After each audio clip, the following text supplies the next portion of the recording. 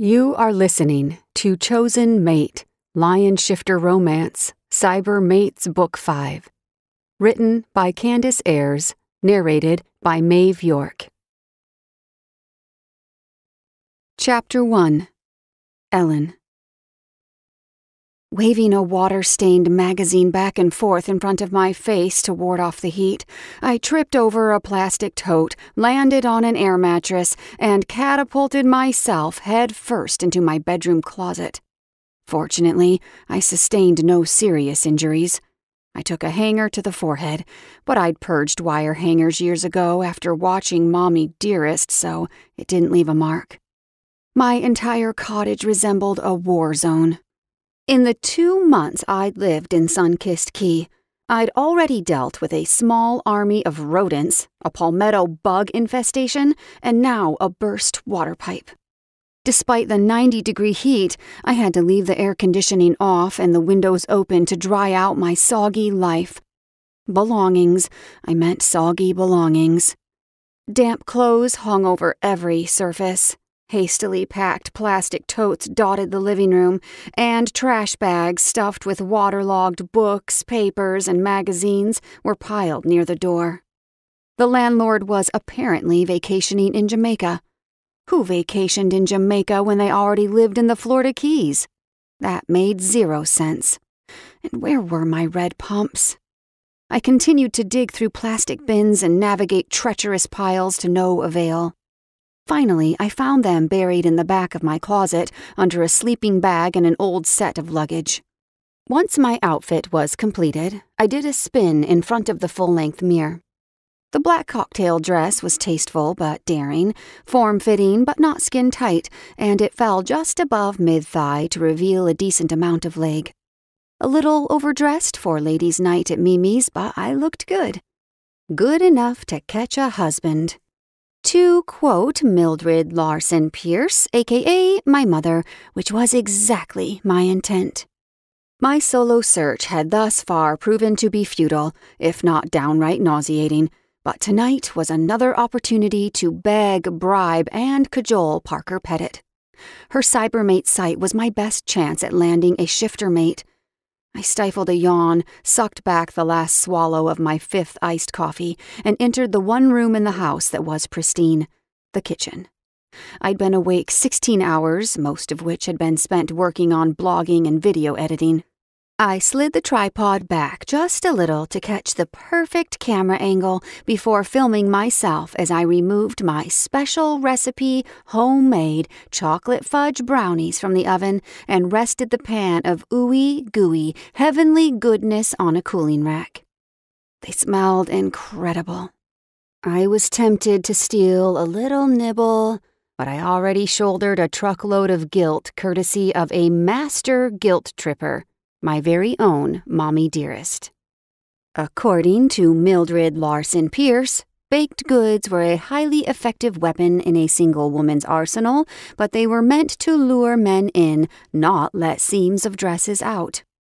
I stared into the camera. And here they are, folks. The most mouth-wateringly delicious brownies you've ever tasted. You can find this recipe in my new cookbook, Elin's Tasty Treats, available now on Amazon. I'll have the link below in the description. I scowled at the brownies. They looked delectable. They smelled scrumptious. Screw it. Before I could stop myself, I cut a small square from the corner and popped it into my mouth. Then I did a bouncing dance with my mouth open and my hand flapping in front of my face to fan the molten chocolate while it played hot potato with my tongue. After finally managing to swallow it, I braced my hands on the counter, drawing in deep breaths. I'll edit that part out. Another deep breath, then a bright smile for the camera. Don't forget to hit the like and subscribe button and tap the bell notification icon up in the corner to be notified when a new video has been released. Thank you for watching. Bye. My tongue tingled from the burn. There was a real chance I'd maim myself someday in some stubbornly defiant act. But damn, those brownies were good. After taking a couple of still shots of the plated brownies for Instagram and my blog, I wrapped the platter in foil and headed to my VW Bug for the drive to Mimi's.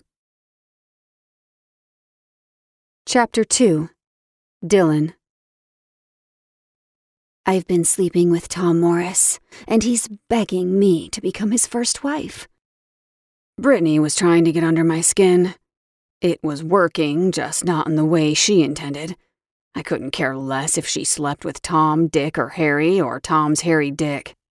She could bang every lion shifter in the state of Florida for all I cared. I just wanted her to shut the hell up. My head was beginning to throb. And where I go, Ashley goes. She pointed emphatically to Ashley, who was sitting angrily on my sofa, tapping her foot and giving me the evil eye. I was about to toss Brittany some snippy comeback like, "I'll call a cab for your Brexit," but I really didn't want to add fuel to her fire. She already seemed to be casing my apartment looking for something to throw at me. I simply nodded to her, then to Ashley. "My congratulations to you both." Apparently that was the wrong thing to say. Ugh, you are such an asshole. Well, what the fuck did she want? She threw the TV remote at my head. I ducked, it missed. So she picked up a vase and hurled that, missed again. When the vase shattered to the ground, she stomped over and swung a few punches. You just let us go that easily. I held my hands up to fend off the attack. I would, support you in any direction you felt was best for your future happiness. Is that so? Her finger wagged in my face. Well, you're not getting rid of us. It's time you man-beast up and make this group an official pride. Told you, Britt, I'm not prepared to form a pride just yet. I took a step back in case she decided to Mike Tyson me again. Oh, really? Well, I suggest you get prepared. I have power among the local lionesses. I can blacklist you. Then, good luck finding any wives for your pride that aren't butt ugly or older than dirt. She wasn't issuing idle threats, I knew that, so I pretended to care. Brittany was perfect first wife material. She was a bitch, ruthless, cunning, and she took no shit. I couldn't stand her. It was mutual, she couldn't stand me either. Not that that mattered in lion shifter prides. Romantic love was non-existent among our kind. For us, it was about the 3 Ps: power, prosperity, and prestige. That was how a male built his pride, and what a female looked for when she was considering joining one. Oh, and a 4th: polygamy. Brittany and Ashley glowered at me, waiting for me to say something, but I was done. The tension was too thick, and I wasn't in the mood to deal with them. I snatched my truck fob off the hall table. "I have things to do this afternoon. You two lock up when you leave." I gestured to the shards of broken glass and returned their glares one at a time. "And clean that mess up before you go." As I swung open the door, Brittany decided to get in one last jab. Make no mistake, this is an ultimatum, Dylan King. Last straw. I turned to face her and let loose an earth-shattering roar that shook the windows in their panes. Shit, I hated to do that. Things like that were difficult to explain to the neighbors. Both Brittany and Ashley shrank back as the wave of dominance rolled over them and flooded the room. Their bodies slumped and they bared their necks in submission. I wasn't as big a bastard as it sounded. Male lion shifters were expected to put on a show of dominance in a situation like this. It was the only way we maintained respect among our kind. Massaging my temple, I strode out to my truck and climbed in. Brittany was no different from most lionesses. All she cared about were those 3 Ps, and I had them.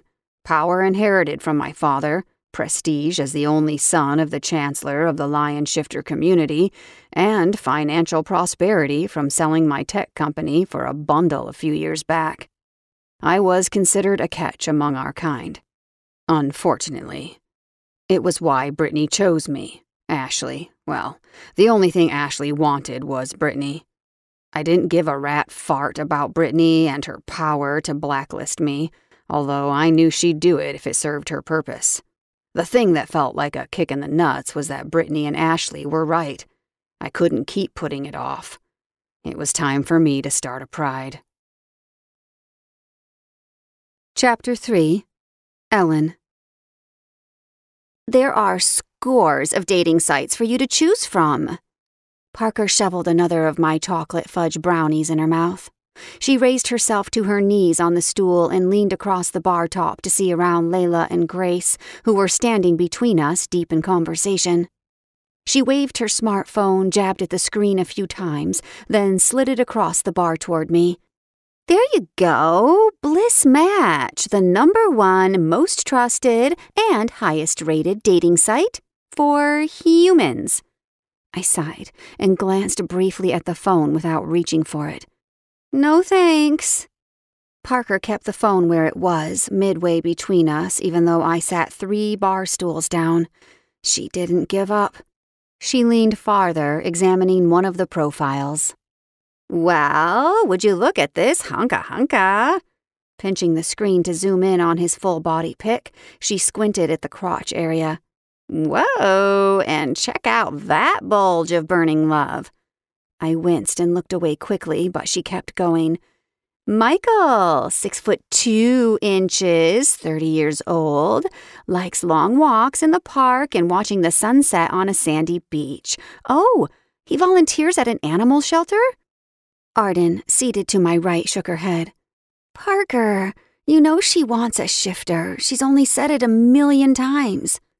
Arden Richardson, soon to be Arden Bennett, and I had been best friends for over a decade, ever since we were the only 2 flat-chested, late-blooming dweebs among the crowd of beautifully blossoming pre-socialites at Fuller Academy, an upscale prep school for girls.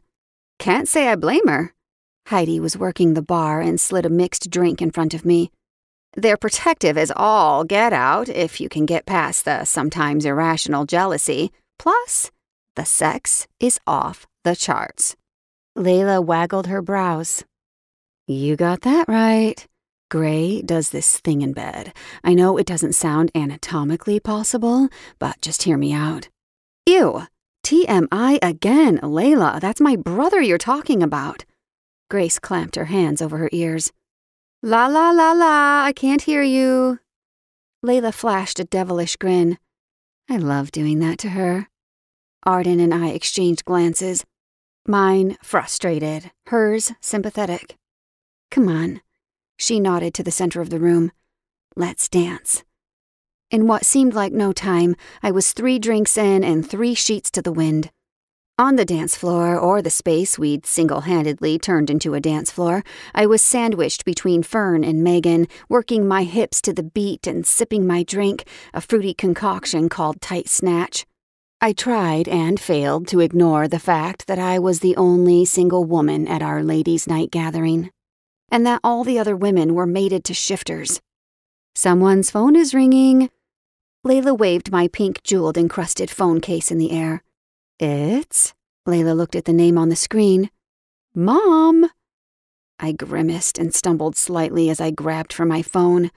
Pushing decline, I grinned at Layla. Let's ignore that, shall we? That might be wise in your condition, considering you just tripped over air. The phone started up again, almost immediately, and I frowned down at it, realizing it wasn't going to stop. Swearing under my breath, I forced a smile. I guess I'm answering. It's either that or she'll notify the island authorities she suspects foul play and have them search my home for clues to my abduction. By the time I edged past the crowd, stepped outside, and took a few wobbly strides toward the ocean, my mother had already hung up and called back again. Mom? Instantly her shrill voice greeted me. Why haven't you been answering your phone? Where are you? I've called no less than 8 times. I'm out with friends. I didn't hear my phone. You're at a bar? I groaned, holding the phone away from my face so she wouldn't hear. So, you're drunk? When I hesitated, she jumped on it. Oh, goodness, Eleanor, really? Acting the fool in public, highly unattractive. Mom, is there a reason you called 8 times? I tried to focus, but in my drunken state, the phone slipped from my fingers and landed in front of my shoes. When I bent at the waist to retrieve it, I couldn't seem to get a good grip on it. It ended up slipping from my fingers and burying itself in the sand. I could hear my mother's voice as I worked to dig the phone out. "Eleanor? Eleanor!" Wobbling, I lost my balance entirely and toppled head over heels, splitting the seam of my dress and sending a red pump flying through the air. Lovely. I finally managed to reclaim the phone just in time to watch the screen go dark as the battery died. Releasing a half-groan, half-sigh, I rolled over, let my head fall back on the sand, and stared up at the crescent moon. Since I was too drunk to drive, and I couldn't call a taxi with a dead phone, I figured I'd just lie there. I didn't want to go back inside with all the mated women. The evening temperature had cooled slightly, and a gentle breeze rolled in off the ocean. It was a perfect night for lovers. I sighed loudly up at the stars. I'm ready, universe. I'm ready for mine. My dream, for as long as I could remember, was to have a family, diapers and car seats and date nights and meatloaf Mondays. I'd been searching for Mr. Right for much of my 27 years of existence, but all I'd managed to find were dick pic texters, the chronically unemployed, and man-child porn addicts living in their parents' basement and playing video games in their underwear. If it were a field of study, I'd hold an advanced degree in heartache, abandonment, and bad choices. When Arden told me about shifters, fiercely loyal, protective, steadfast, and attentive, I moved to Sun-Kissed Key in a heartbeat. Shifters never abandoned a mate, ever. I wanted a shifter. I didn't care if he dropped his dirty clothes a foot from the hamper, or if he forgot our anniversary, or if he had to be reminded 3 times to take out the trash, as long as he was a shifter. So, Michael, who volunteers at the animal shelter and probably feeds homeless orphans and escorts little old ladies across the street in his spare time, however handsome and saintly he may be, was not my type. I sat up slowly and shook the sand out of my hair. Since every Cybermates applicant was carefully screened, I couldn't get access without going through Parker. That meant I was stuck searching the half-rate shifter dating sites for my mate until I could convince her to let me be the first non-shifter to join. I wasn't giving up on my dream. I'd wear her down eventually. Chapter 4. Dylan. The noonday Florida sun was high in the sky as I drove from Miami down to Sun-Kissed Key. I still had some time before a face-to-face with a client, so I pulled into the marina to see if Patton had actually gone to work or if he was spending the day lounging on his boat. Over the past few years, I'd spent way too much time with Patton just to put space between me and horny lionesses. Castaway was in its slip. Patton was stretched out on a deck chair with the brim of his hat pulled down over his face, sawing logs. I envied the fucker. He was recently mated and blissfully happy. Climbing aboard quietly, I grabbed a beer from the cooler beside him, shook it, and held it over his torso before opening it. As the ice-cold foam shot out across his sun-baked stomach, Patton startled hard. His arms flailed and his chair tipped. He did a tuck and roll, ending in a crouch position, eyes glowing, ready to shift and go to battle, until his brain registered it was me, doubled over, clutching my middle, and laughing hysterically. Hilarious. Fucking hilarious, pussycat. He grabbed a towel and dried himself. You come to start a brawl? I sniffed and set the beer down to shift. Hell, I was game for a brawl. It had been too long since I'd had a good knockdown drag-out. He held his hands in front of him. Wait, we can't. Not on the boat. The repairs to Castaway after the last time we tussled ate a chunk of my savings. Mariah will have my balls sitting on a shelf floating in a jar of formaldehyde if it happens again. Ha! I seem to remember you ribbing Jake about this very thing not too long ago. Now, who's pussy whipped? Yeah, I've since seen the error of my previous ways. Patton reached for a beer and slumped back into his deck chair just as his phone buzzed. He picked it up, grinned like a kid on Christmas morning, and his fingers flew over the keyboard as he shot off a reply. I took a swig of my beer and leaned on the rail staring out at the marina for several minutes. Patton looked up. "Something got you down?" I grunted and shrugged. "Brittany's having a shit fit, issuing ultimatums." Patton scratched his head. "Brittany? I thought her name was Ashley." "That's the other one." He threw his head back and laughed. "Dissension in the harem. The player's player has trouble in paradise. More women, more problems, I guess. Eh, lover boy?" While Patton grinned like my life was a rom-com, I just rolled my eyes. Jake and Patton seemed to think I was a player. They really had no clue. "I'll never understand how that works, man. Don't they get jealous?" "Of what?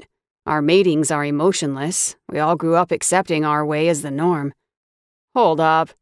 Emotionless? What does that mean exactly?" "It means those goo-goo eyes you make every time you so much as think about Mariah aren't in our wheelhouse.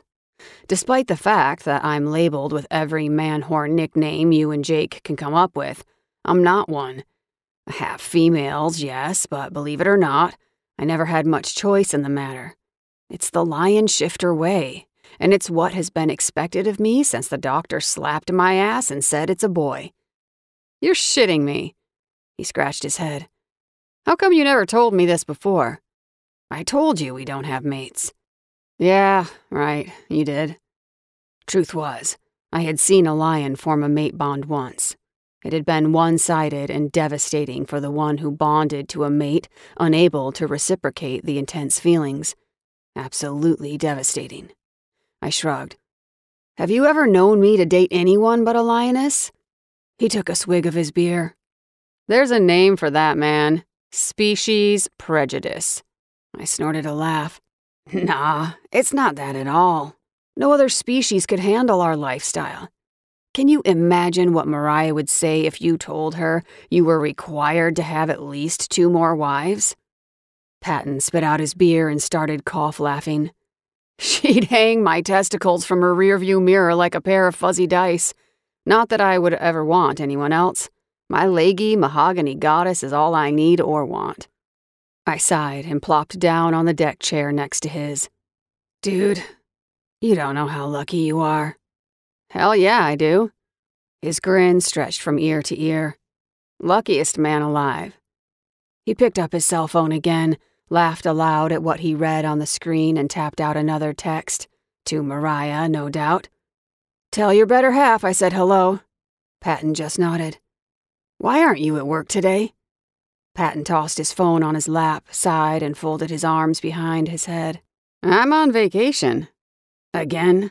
Didn't you just have a vacation last month?" "Why are you here again?" Shaking my head, I chugged the rest of my beer before getting up to go. "I was killing time before my meeting, but I'll let you get back to your afternoon nap, Grandma. Talk at you later." Patton waved without looking up. He'd already gone back to texting and grinning like a lovesick fool. Ever since the conversation with Brittany and Ashley, starting a pride had been weighing heavily on my mind. Procreation was considered a requirement in our community, and at 34, most male lion shifters my age already had several wives and a handful of cubs. I released a heavy sigh. A sourness churned my gut. It was time to suck it up and do my duty, make it official. Take Brittany and Ashley as my first and second wives. I'd let them know tonight, as soon as I returned to Miami. Chapter 5. Elin. 5 minutes ago, I would have sworn I'd sunk as low as humanly possible in regard to my love life, or lack thereof. I was outfitted in full Klingon battle gear for a blind date at a local Trekkie convention with Jim Bob Cooter, a 40-year-old hog shifter whose gropey hands were attracted to my chest like my breasts had their own gravitational pull. That was rock bottom, right? Couldn't get much lower, right? Wrong. Apparently, I also had a sub-basement level built of pathetic desperation because I was now running from Porky Pervert like my life depended on it. This was at least partly Parker's fault. I ducked into Latte Love mere seconds before Jim Bob rounded the corner. Hide. Scanning the coffee shop, I was about to beeline it to the bathroom when a frazzled-looking mom balancing a baby on her hip and wrangling a brood of pint-sized rugrats blocked the entrance. Crap! There was no way I could get around them quickly without inflicting casualties. Plan B. Come on, Elin, formulate. The place was so full of potted mini-palms it resembled a tropical rainforest, but none would effectively conceal a Klingon warrior in full battle gear. When I heard the bell over the door chime, I did the only thing I could think to do. I leaped 3 feet to my left and hid behind the largest man in the crowd. Eyes closed, breath held. I waited. "You okay?" I startled hard at the question, not just because of my jangled nerves. It was his voice, deep and soothing, with velvety undertones. I bit my lip and raked my gaze over the stranger I was using as a human shield. My eyes traveled up, way up, over a large, heavily muscled physique to a handsomely chiseled face. His killer smile displayed perfect, gleaming white teeth and crinkled the corners of his green-gold eyes. His smile set my panties on fire, and I knew who he was instantly. My heart rate went ballistic, tapping out a staccato rhythm against my ribcage. My mate. The man was my mate. If you're avoiding Captain Picard, he's gone. Huh? I leaned to the right, craning my neck to search the shop. Sure enough, no Jim Bob. But several women at nearby tables were practically drooling in their mochachinos as they openly ogled my mate. Yes, ladies, I know he's hot. Back off. I was just trying to get away from a bad date that... I hesitated. My fingers fiddled with my uniform belt. I shrugged. Not important. He studied me, looking puzzled. Not exactly the reaction I'd expected from my mate. Shouldn't he be more enthusiastic? Maybe he was just as overwhelmed as I was. Yeah, that was probably it. I mean, here we were, meeting each other for the first time. It was completely unexpected for both of us. What should I say? I should probably introduce myself. Yeah, right. I'm Elin Larson. Your mate. He nodded. Dylan King. He kind of looked confused. And then it dawned on me. Duh. Who could blame him for the confusion? His first glimpse of his mate, and she's dressed in a 1960s sci-fi cosplay getup, acting like a psychotic date dodger. I looked down at my outfit and sighed. But while I mentally awarded myself the nerdiest nerd in Nerdsville trophy, Dylan suddenly flashed a megawatt grin. Nook-neck. I inhaled sharply. Did he really? No way. My jaw dropped, my heart raced. You speak Klingon? My hand flew to my chest. Before he had a chance to respond, a gruff, raspy smoker's voice with a New York accent came from somewhere behind Dylan. Hey sis, back of the line. What are you trying to pull? I leaned to see around Dylan's huge form. A little guy behind Dylan, whose face looked like a pickled beet that had been left in the sun too long and grew a throbbing vein on its temple, was gesturing with his thumb to the line behind him. Dylan glared over his shoulder at the man, and a low growl rumbled from his chest. That did not sound good. Not at all. I knew Dylan was a shifter, although I didn't know what kind. Was it rude to ask? I had no idea. That was one of the things I should have discussed with Arden and Flynn. Shifters were highly protective of their mates, that I knew. Based on Dylan's menacing expression, Pickled Beet was a hair's breadth from having his head plucked off his body.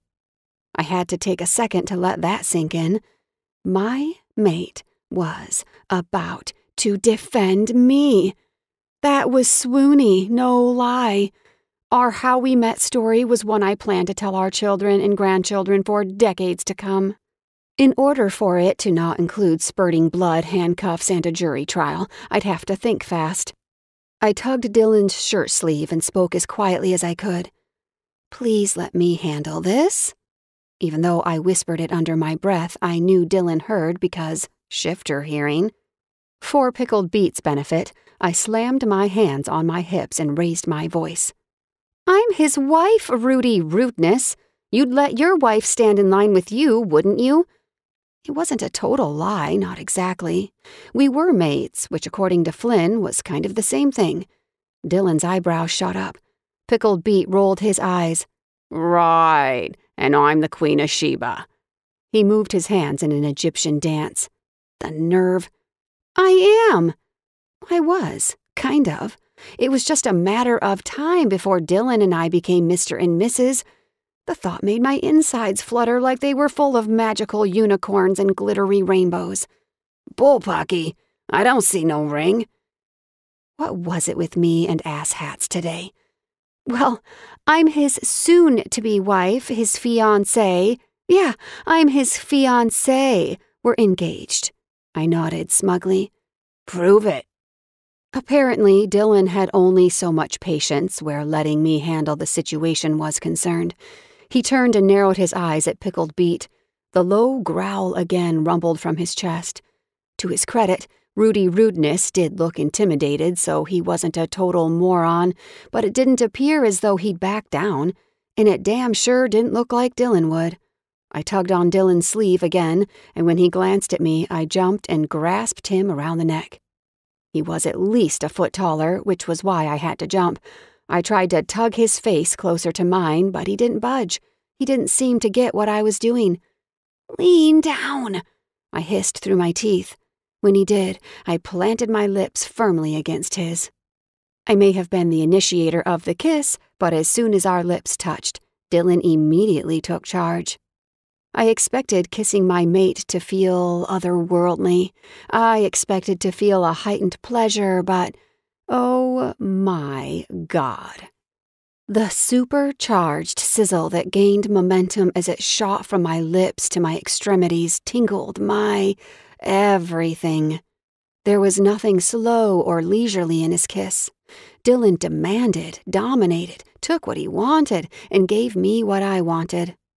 One of his hands captured the back of my head and held me in place as he probed my mouth deeper. His tongue tangled with mine until I felt dizzy with desire. My muscles went limp. I heard myself moan. He tasted like rich caramel and something else, something raw and primal and male. Heat flared in my belly. An achy need throbbed between my thighs. All right, you prove your point, you're engaged. Now knock it off or get a room." Rudy Rudeness was behind us scowling, but we no longer cared. We broke apart, each of us gasping for breath. If I'd had a single doubt before, I knew for sure after that kiss that Dylan King was my mate. Every nerve ending in my body knew it. Dylan was affected too, if the golden glow of his eyes was any indication. If not, then the hungry look in them sure was. "Outside." Dylan's command vibrated through my body until I almost whimpered from it. I nodded once and let him take my hand and pull me to the exit. Chapter 6. Dylan. It's going to rain. We'd no sooner stepped out of Latte Love when thunder crackled overhead, heeding her prediction. Elin jumped. I pulled her closer. Protectively or properatorily, I wasn't sure. Both, probably both. From the moment I laid eyes on her, I'd been intoxicated, drunk on an elixir of arousal, potent and overwhelming. There was a niggling at the back of my mind that I couldn't quite get a grasp on, though. Something I needed to remember. Thunder rattled around us, lightning flashed across the sky, but I was lost to her, dumbstruck by her magnetism. Why did I feel as though I'd been waiting all my life for this moment, for this woman? I suspected that kiss was only the tip of a passion whose roots reached to the depths of my soul. I needed to kiss her again. Needed, as in a powerful, primal force. I want to. I didn't get a chance to finish the sentence. Another crack of thunder boomed, and the clouds opened up, unleashing raindrops so big they stung when they hit. Elin gasped and burrowed against my chest. "My place. It's 2 blocks." She didn't need to say another word. I grabbed her by the waist, hiked her up, and took off jogging down Main Street in the rain with her draped over my shoulder. As I ran, one word kept playing on repeat in my brain, one single thought. Mine. Every cell in my body yearned for more of her. She was the greatest, most surprising enigma. The niggling in the back of my skull grew fainter by the second, with her plump ass jiggling against my cheek and the tantalizing aroma of her arousal tickling my nostrils. I was as hard as steel and panting by the time I reached her cottage. The panting had nothing to do with exertion and everything to do with anticipation and desire. She was light as a feather to me. I could easily have run another 10 miles for her without a trace of fatigue. I leaped onto the porch and placed her on her feet. She clung to me until her equilibrium leveled. How'd you know where I live?" Turning, she attempted to open the door, but her fingers trembled so much she couldn't get it unlocked. I reached around and engulfed her hand with mine. "Your scent. It smells like you. Even through the rain I could smell it, like brownies and icing and sugary pastries." Together, we inserted the key, turned it, and pushed the door open. Instead of stepping inside, she froze on the threshold, blocking the entrance, her teeth nibbling her bottom lip. Pay no attention to the mess. I had a burst water pipe and an absentee landlord." The interior of her cottage was a mess, true, and there was an underlying musty smell, but it was easily overpowered by the tantalizing aroma that was all Elin. My hands were already around her hips, pulling her soft, sweet-ass cheeks back against my needy erection. Blood was coursing through my body, pounding in my ears and making my thoughts a little hazy. I wanted her so bad I was losing control. I needed to slow down. Elin looked over her shoulder at me and took a couple of steps inside. She seemed suddenly hesitant. Was she having second thoughts? I braced myself on her doorframe and blew out a rough breath. I needed to be sure. Should I leave? No! She swung around to face me full on. Her voice was breathy and rushed as though she was trying to get a grip on her own emotions. "Please don't. I've waited so long for you. I don't want to wait another minute." She grasped my shirt with both hands, pulled me inside, and slammed the door shut. Then her expression became flustered. "I mean, do you want to go? I'm not saying I want you to go, but do you want to? What do you want to do?" "Hell no, I don't want to go. I want to strip that Klingon uniform off you and explore every inch of your gorgeous curves." She inhaled sharply. Apparently, she'd forgotten how she was dressed. Reaching up, her fingers skimmed the rippled ridges on her forehead, and she smiled self-consciously. "Not exactly an outfit made for seduction, is it?" She was absolutely adorable. "You're the most beautiful Klingon I've ever seen." I stepped forward and wrapped an arm around her, drawing her closer. Lifting her chin with a finger, I angled her face to mine. A breath away from her mouth, I hesitated, studying her sparkling blue eyes. So incredibly beautiful. Our mouths crashed together in a desperate kiss, her arms around my neck, mine around her waist. Our bodies molded to one another, our mouths savoring one another, our tongues tangling. The taste of her drove me wild. I couldn't get enough. My hands cupped her ass, lifting her. Her legs wrapped around my waist, and I shuddered at the feel of her warmth against my throbbing erection. She pulled back from the kiss for only a second. "Bedroom, to the right, down the hall." I barreled through the room like a madman. My leg hit something. It sounded like a plastic storage bin as it crashed to the ground, but neither of us looked. A few other things fell to the floor before we made it to the bed and tumbled onto it. Our mouths remained locked in a kiss the whole time, desperate and frantic. This was all new to me. Lions didn't have this kind of lusty attraction. Our sex was strictly mechanical, a biological function. This was like nothing I'd ever experienced. The hunger, the desire, the passion. I didn't quite know how to handle it, but I knew I'd die if I wasn't inside her soon. She pushed away from me, sat up, and struggled to remove her Klingon uniform. I need to get out of this thing. Elin unclasped the belt and wiggled as she reached behind her. Then she stood, kicked off her shoes, and muttered profanities as she danced around with one elbow pointed at the ceiling and the other at the floor. I can't get the zipper. Fighting a grin, I reached up and pulled the zipper down, watching as she wiggled the costume off her shoulders, over her hips, to her ankles, then kicked it across the room. She peeled the latex forehead and wig combo off and tossed that too. Her long, golden blonde hair tumbled out, framing her face. My breath hitched in my lungs. She was stunning. As she tried to unhook her bra and wiggle out of her panties, I impatiently pulled her down on the bed and helped. Her breasts tumbled out, full and creamy, begging for my mouth. I loved the breathy little gasps she made when my hands cupped them and I rolled my tongue over her pebbled nipples. When she tugged at my shirt, I quickly slipped it over my head. Her dimpled smile, cheeks tinged a rosy pink, was mesmerizing. Her gaze drifted to the bulge in my jeans, and I had those off in less than a second, rolling us so I was on top. Our lovemaking was heated and frantic. I kissed down her neck, sucking the skin just below her ear. She raked her nails down my back and arched into me when I settled between her thighs. Everything about her was perfect.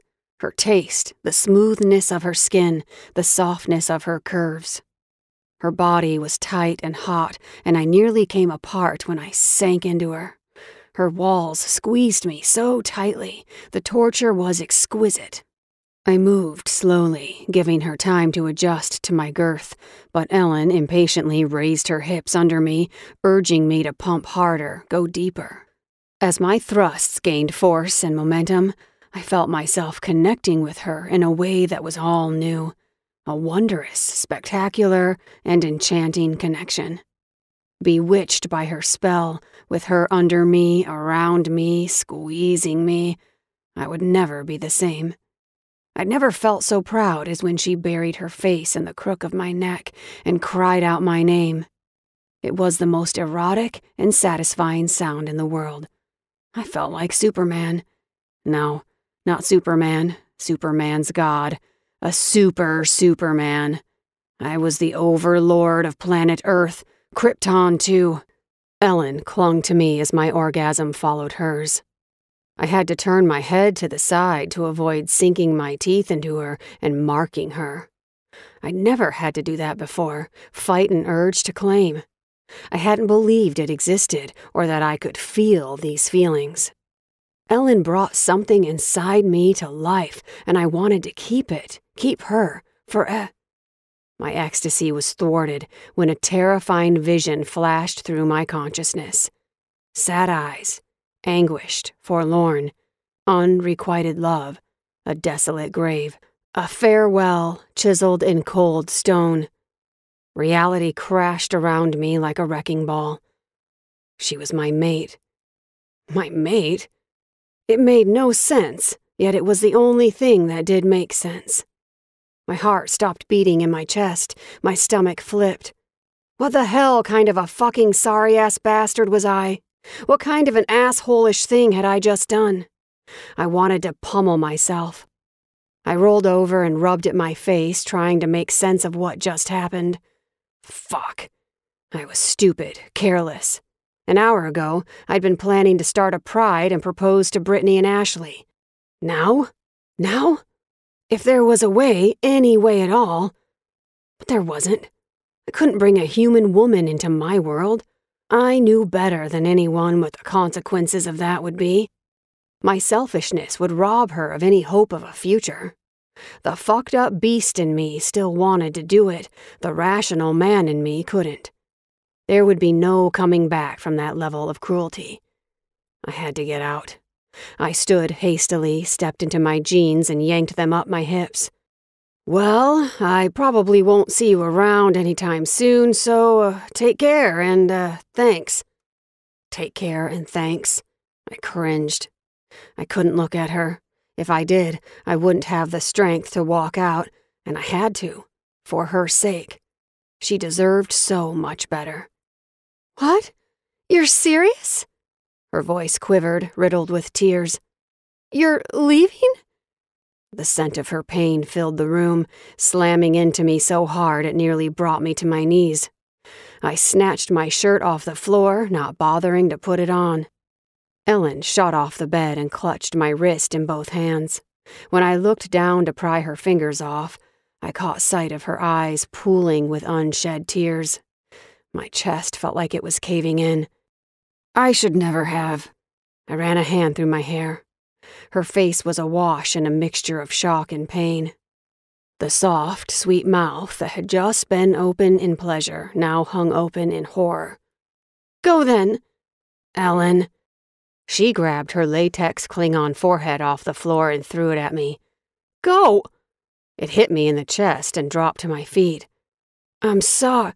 She held up a hand to silence me. Fuck you, Dylan King. She spun around, raced into the bathroom, and slammed the door. I wanted to follow, but I knew it would be the wrong move. My throat tightened, choked with an emotion that was new to me. I raced out the door and ran through the rain all the way back to my truck, parked outside Latte Love. I'd gone from Superman to arch-villain in minutes. I didn't know how or why any of this happened, but I knew one thing for sure. My plans of forming a pride were trashed. Chapter 7. Elin. I stepped under the hot water, ugly, crying as I soaped and lathered and scrubbed Dylan off me. I was trembling from anger, pain, and disappointment. Not disappointment, devastation. I scrubbed until my skin was red. Then I washed my hair 3 times to make sure it held no trace of his scent. I stayed under the hot water, scrubbing and crying, for a long time. I probably would have stayed all night curled up in the bottom of the shower, trying to forget Dylan's harsh retreat if I hadn't run out of hot water. Growing up, I'd been a square peg in a world of round holes.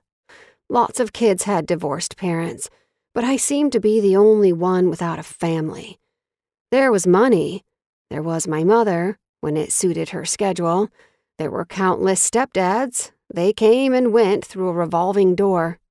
There was stuff, a closet bursting with designer clothes, a driver, maids. But when I won the spelling bee in the 5th grade, Mom was in Barbados with her 4th husband, Greg. Or maybe it was Byron, her 5th.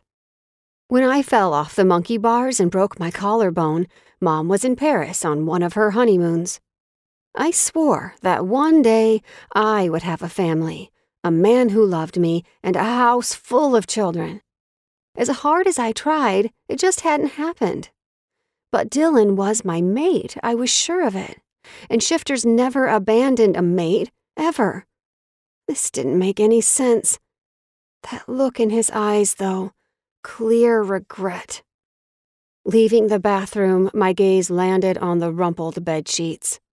A lump rose in my throat. I yanked everything off, carried it into the other room, and shoved it all into trash bags. I didn't want to ever look at any of it again. I'd rather pretend none of this happened. After throwing on my spare set of sheets, I fell into bed and buried my face in my pillow, heartbroken. Any sliver of hope that my mate would bring the happy family of my dreams was shattered. Story of my life. A fresh batch of tears started, and I cried myself to sleep. I looked rough the next morning, but as I left for work at Jammy's salon, I hardly cared. I'd been meticulous about my appearance for so long that I probably looked like a zombie walking in with red-rimmed eyes and no makeup. Layla was at her station, perusing the 2-week schedule I'd made up before going home on Saturday. When she glanced up at me, her eyes went wide. She dropped the paper and came toward me. "Are you okay?" I rolled my lips between my teeth. "I'm fine," she groaned. "Sorry, I didn't mean to say it like that. You look different is all. It took me by surprise." Fern walked in, glanced at me, and her eyebrows rose. "What's wrong, Elin?" I didn't answer. Instead, I busied myself doing the things I normally did in the morning. I started the coffee, rearranged last-minute scheduled changes, and ran through the voicemails. Jamie and Kitty arrived together. Kitty looked at me, stopped, and did a double-take. Feeling like an idiot, I stood up from my desk and put my hands on my hips. "Just so we get this out of the way, I'm not bothering to dress up to impress a potential husband anymore. I don't want one. Also, I'm giving my 2-week notice." Jamie dropped her bags and hurried over to me. "Oh, Elin, why? What's wrong?" I almost broke down at the warmth and concern coming from her. Nothing's wrong. I don't need this job anymore. I want to focus on my YouTube channel." Layla frowned. "Okay, but what's got you down?" The door opened again and Parker strolled in, Stella on her hip. "Hey, all, what's going on?" Kitty shrugged. "Something's wrong with Elin, and she's about to tell us what. Also, she's quitting. We'll miss you, honey." "Well, what is it?" Layla gestured for me to hurry up and spit it out. I told them everything about my interaction with Dylan. Well, almost everything, right up to and including the humiliating way he ran away. I just don't get it. Everything was incredible, amazing, every single second. I straightened the bottles of Bubble shampoos and conditioners on the display rack. Right up until the moment he took off running like a bat out of hell. Jamie clucked her tongue in disapproval. Kitty patted my shoulder as she walked by. "That boy's a fool, I know that much." What had I done wrong? I played the scene over and over in my head until it sliced my insides like a straight razor. The most puzzling part is, we're mates. Parker stared at me with a frown that twisted her lips. "What makes you think that?" Heat scorched my cheeks. I patted my chest. "I felt it." With Stella on her hip, she wrapped her arm around me and rested her head on my shoulder. "I'm sorry, Elin. I know you want a mate. I don't think it's Dylan, though. He wouldn't have reacted to you that way." I bit my lip and dabbed under my eyes with a Kleenex. "He's my mate, Parker." "Uh-huh." She nodded, but I could clearly tell she didn't believe me. Shame stained my cheeks, burning a path across my skin. Tears stung the backs of my eyes. I would not cry. No way.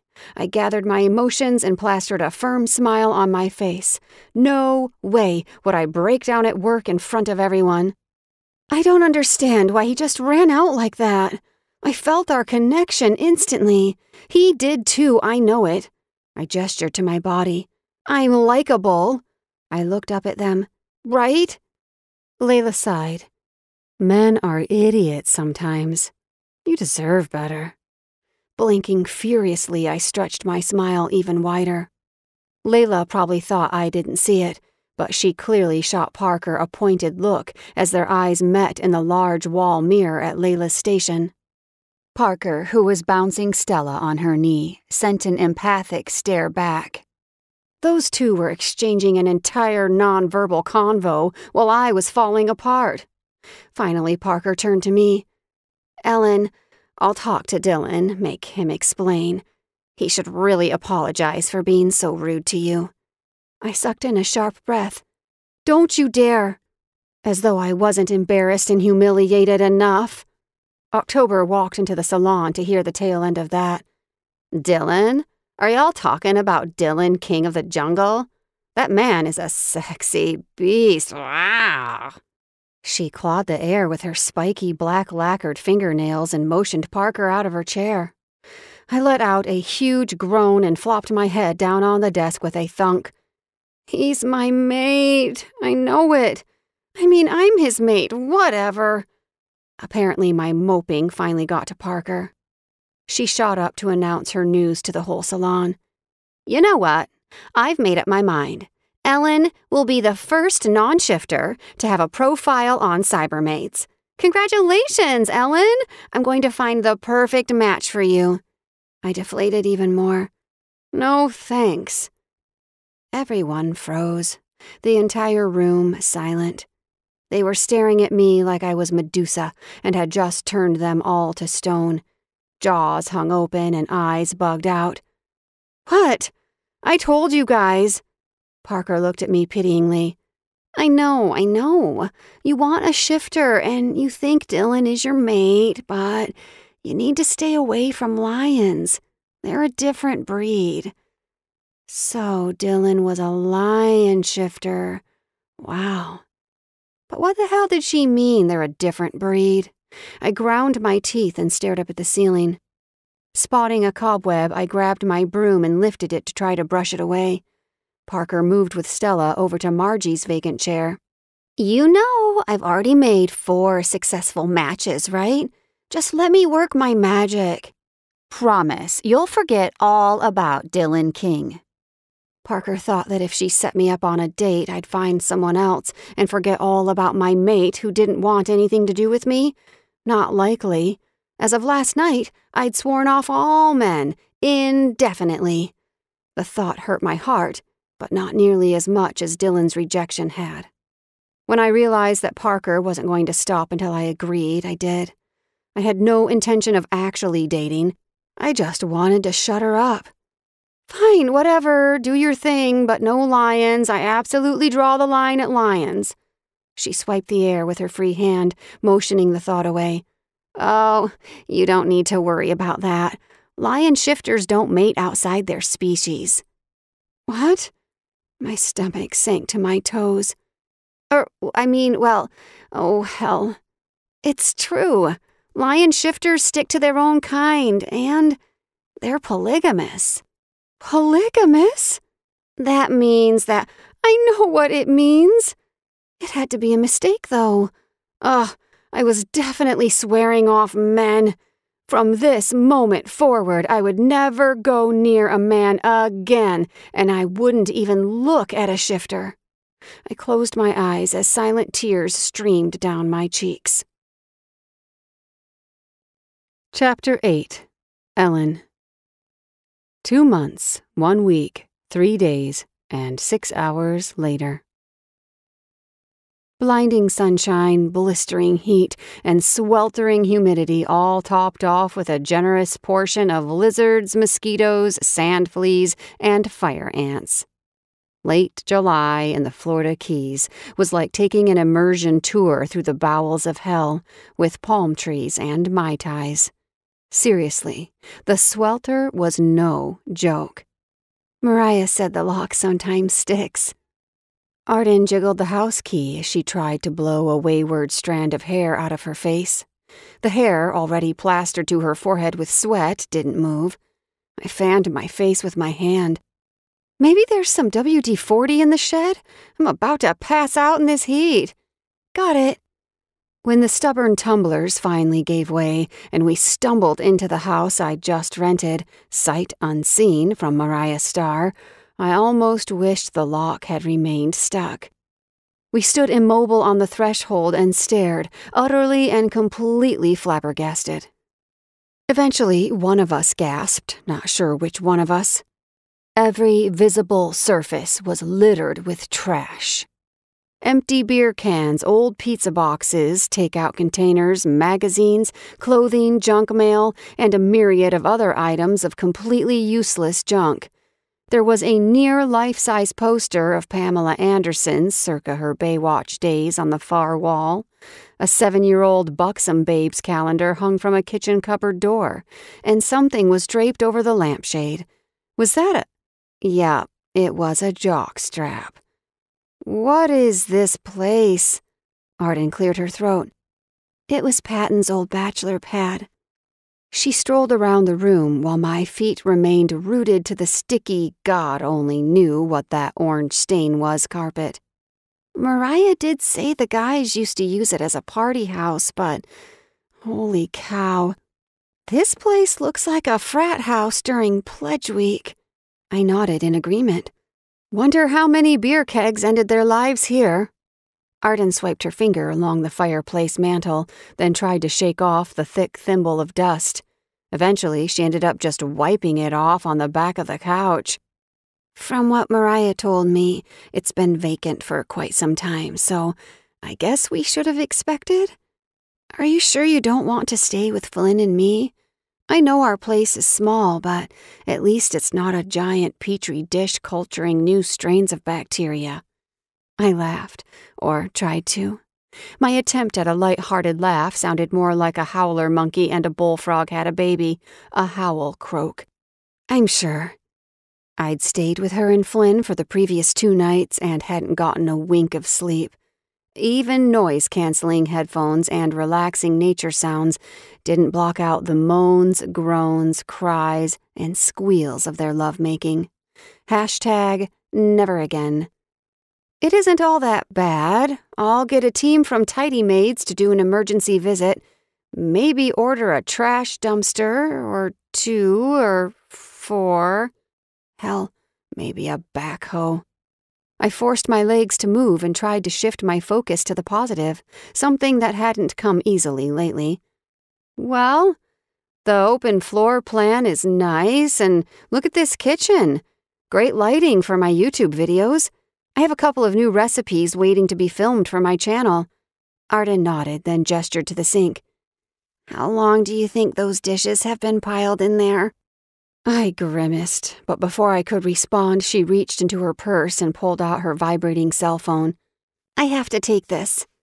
She waved her cell phone in the air, grinning from ear to ear as she headed back toward the front door. I called after her, pointing to the ceiling. I'm taking a look upstairs. As I headed toward the stairs, a stack of photos on the edge of the dining room table caught my eye. I picked up the top one, brushing the dust off with a crumpled napkin, and stared at a bunch of guys laughing, drinking, and mugging for the camera.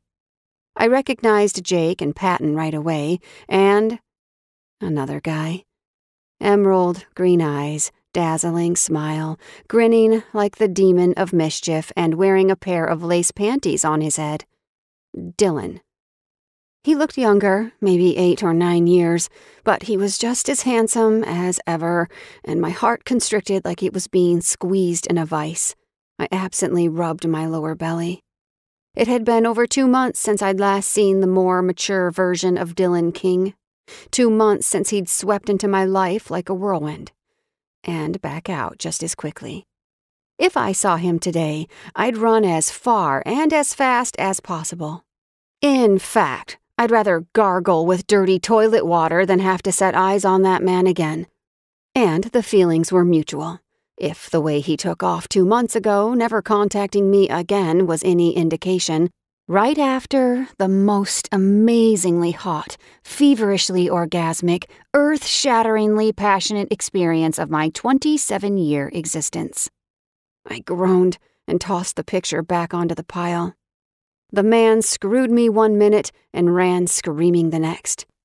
Okay, he didn't literally scream, but he sure didn't bother sticking around or care about what he left behind.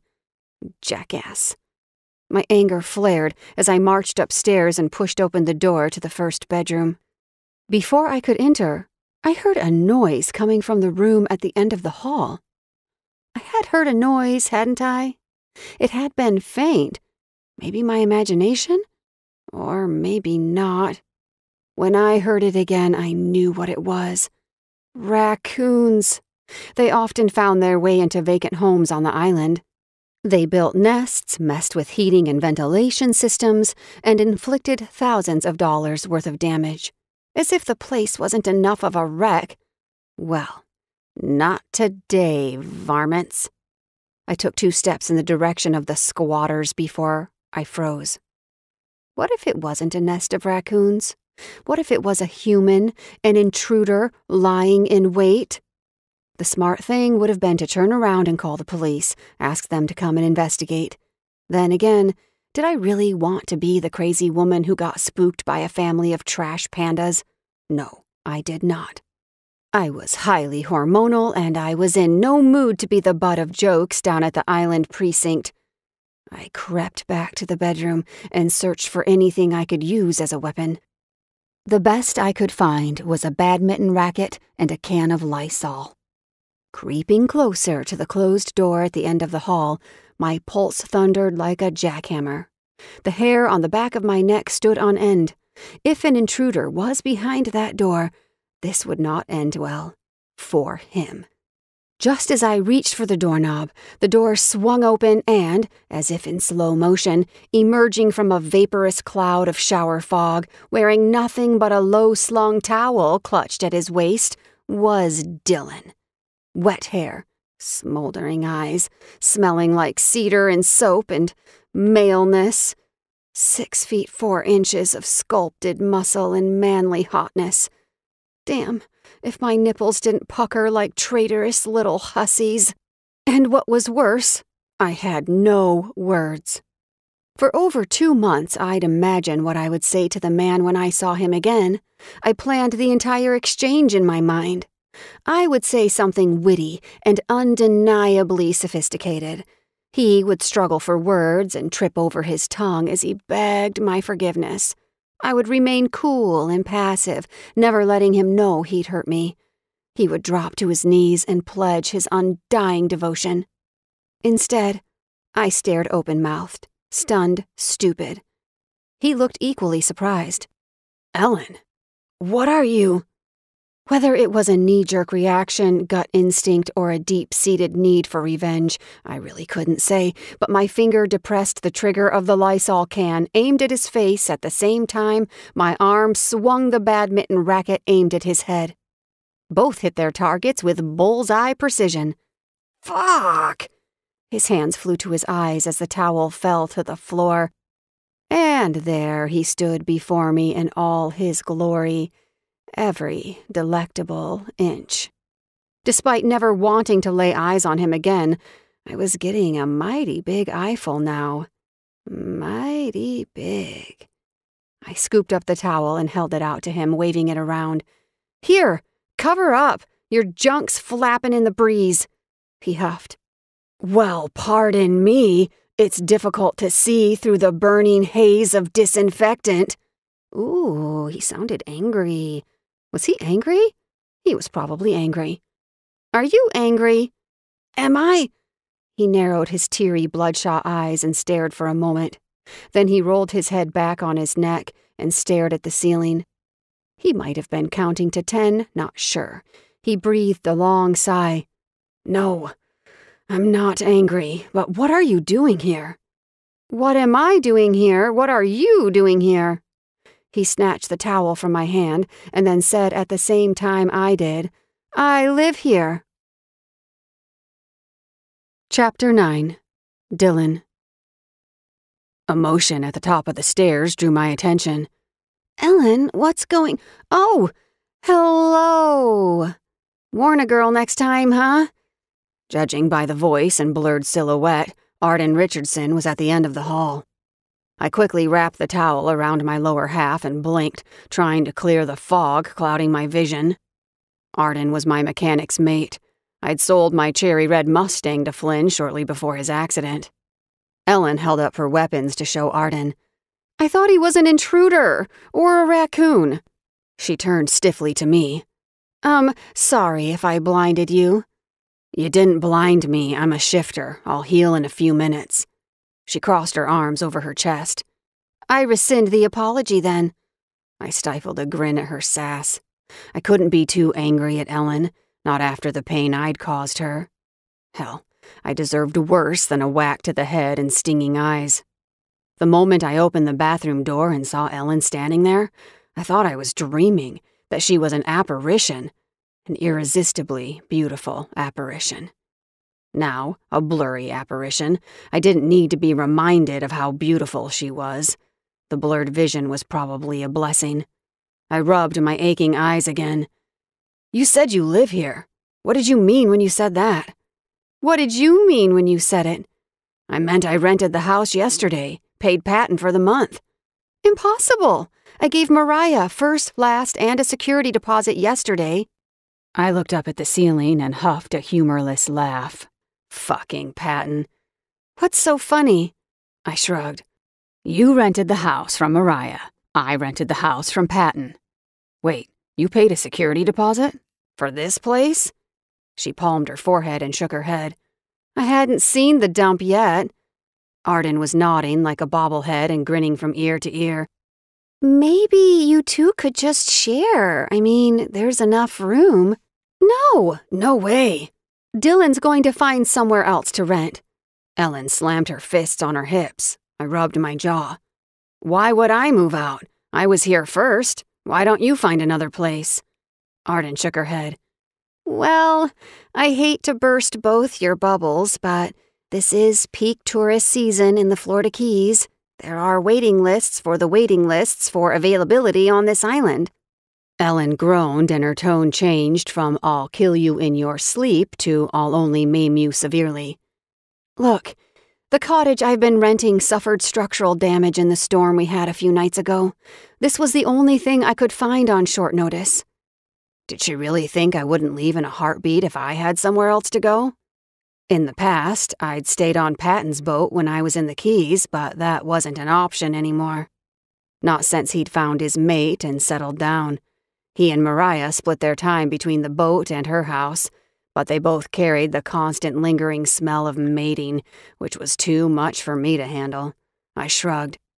I bought a house on the island and it's in the middle of renovations. It's not livable just yet.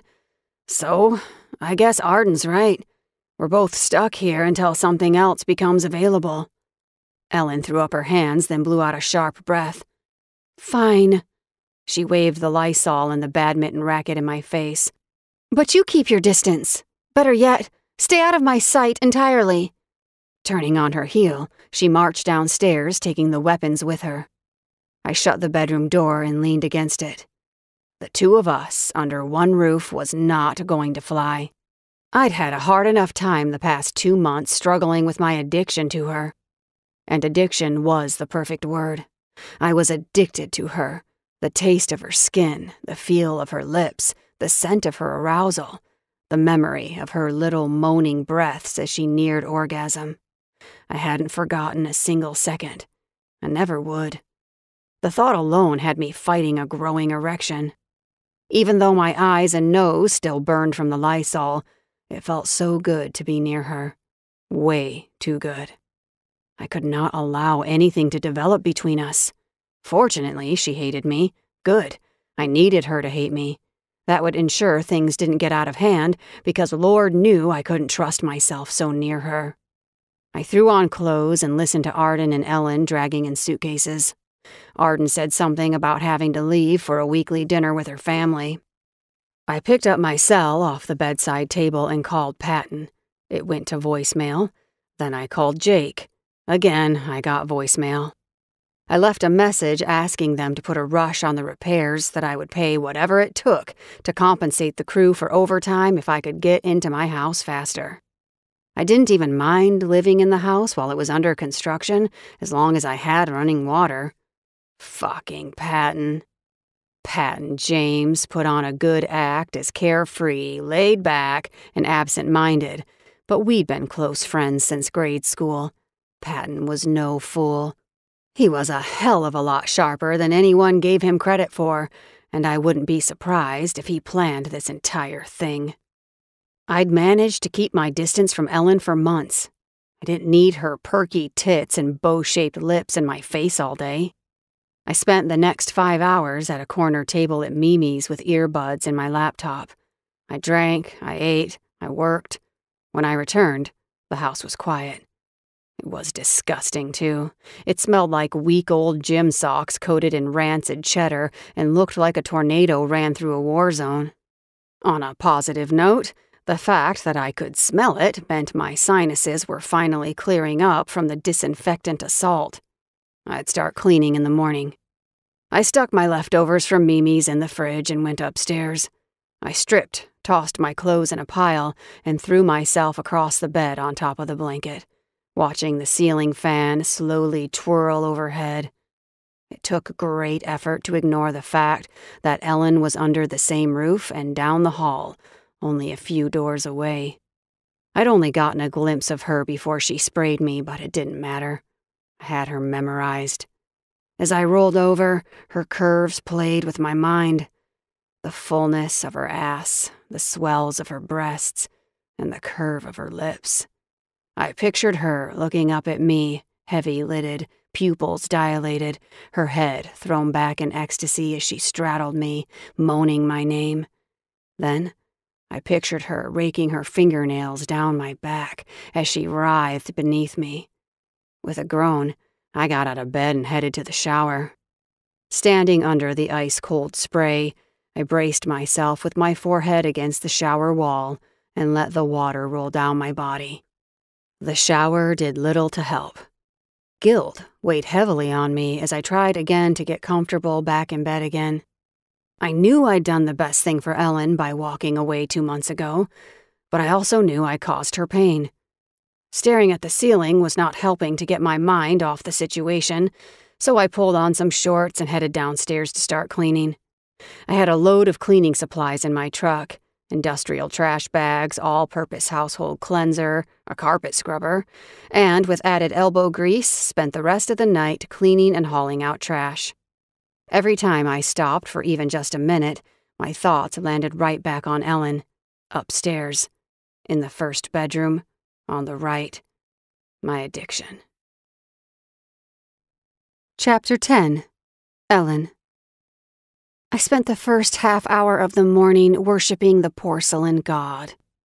How was it I could continue heaving when there was nothing in my stomach?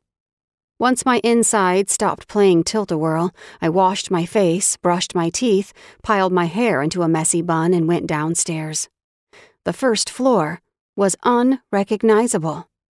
It was like I'd entered a different house in an alternate universe.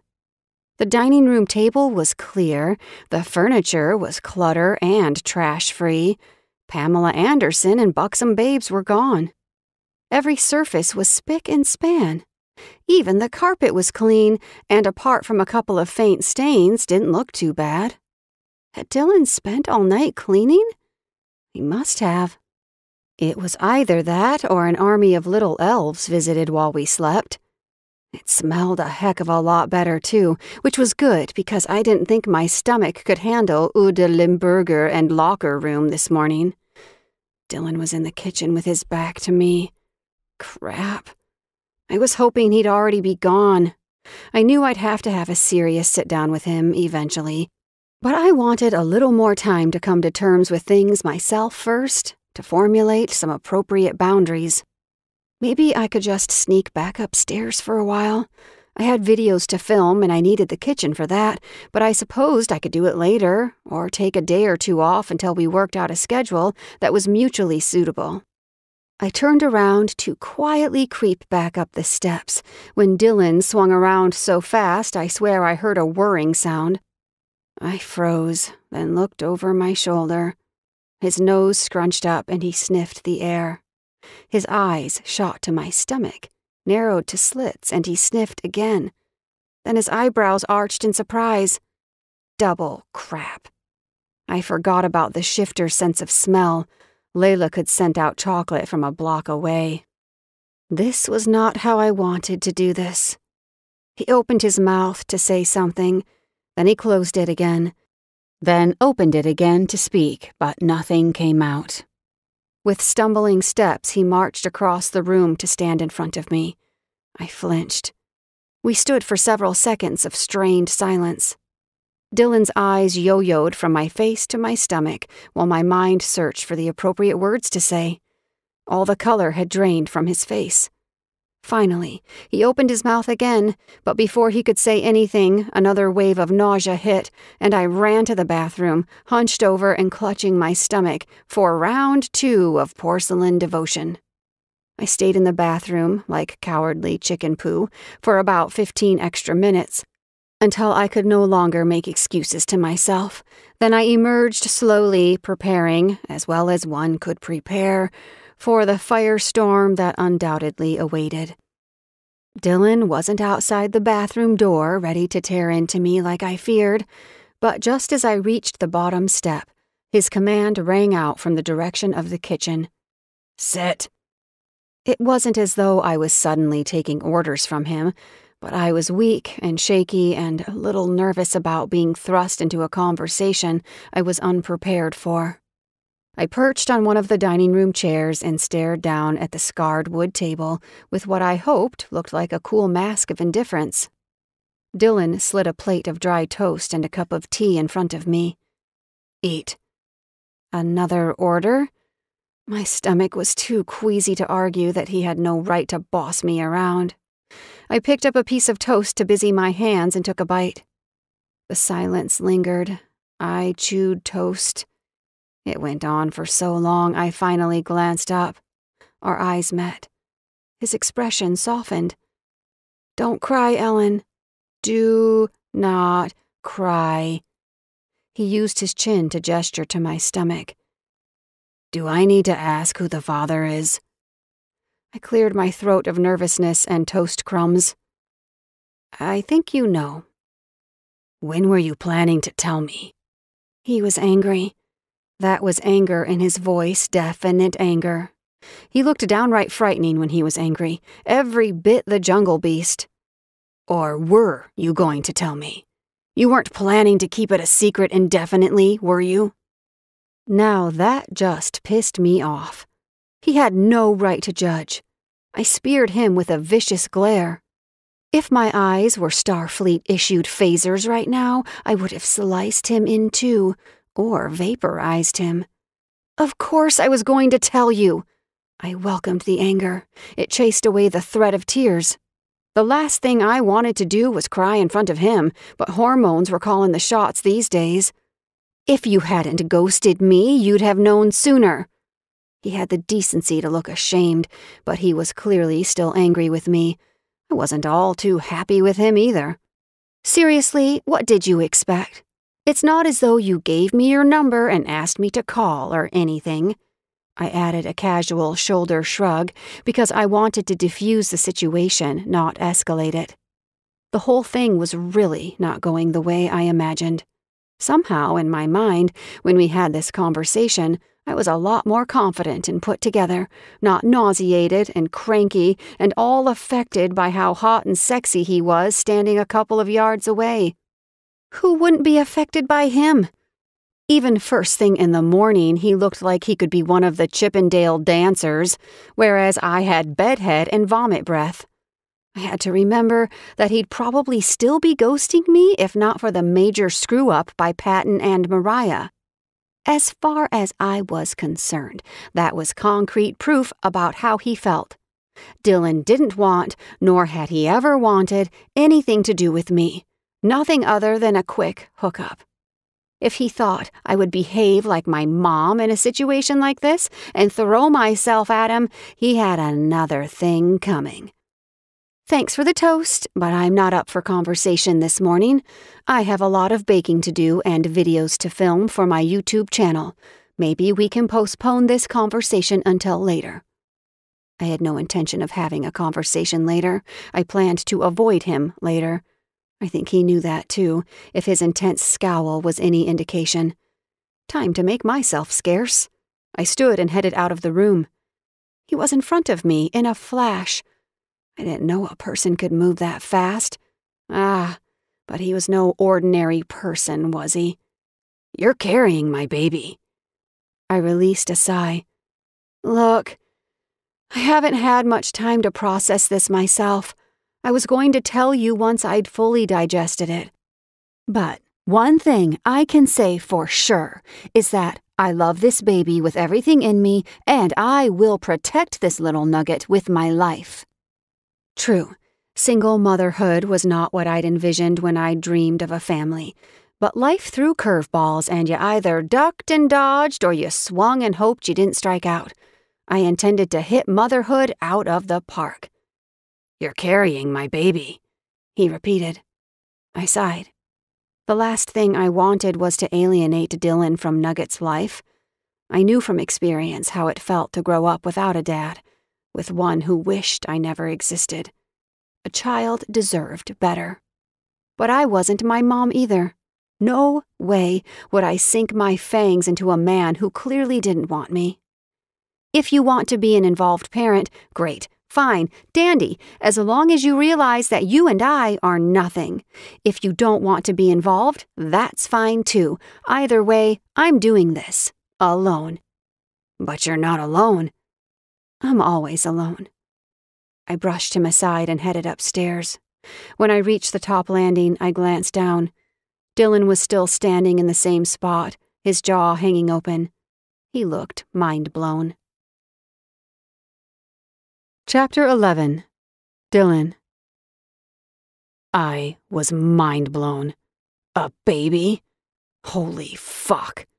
My brain was ready to explode. What should I do? How should I handle this?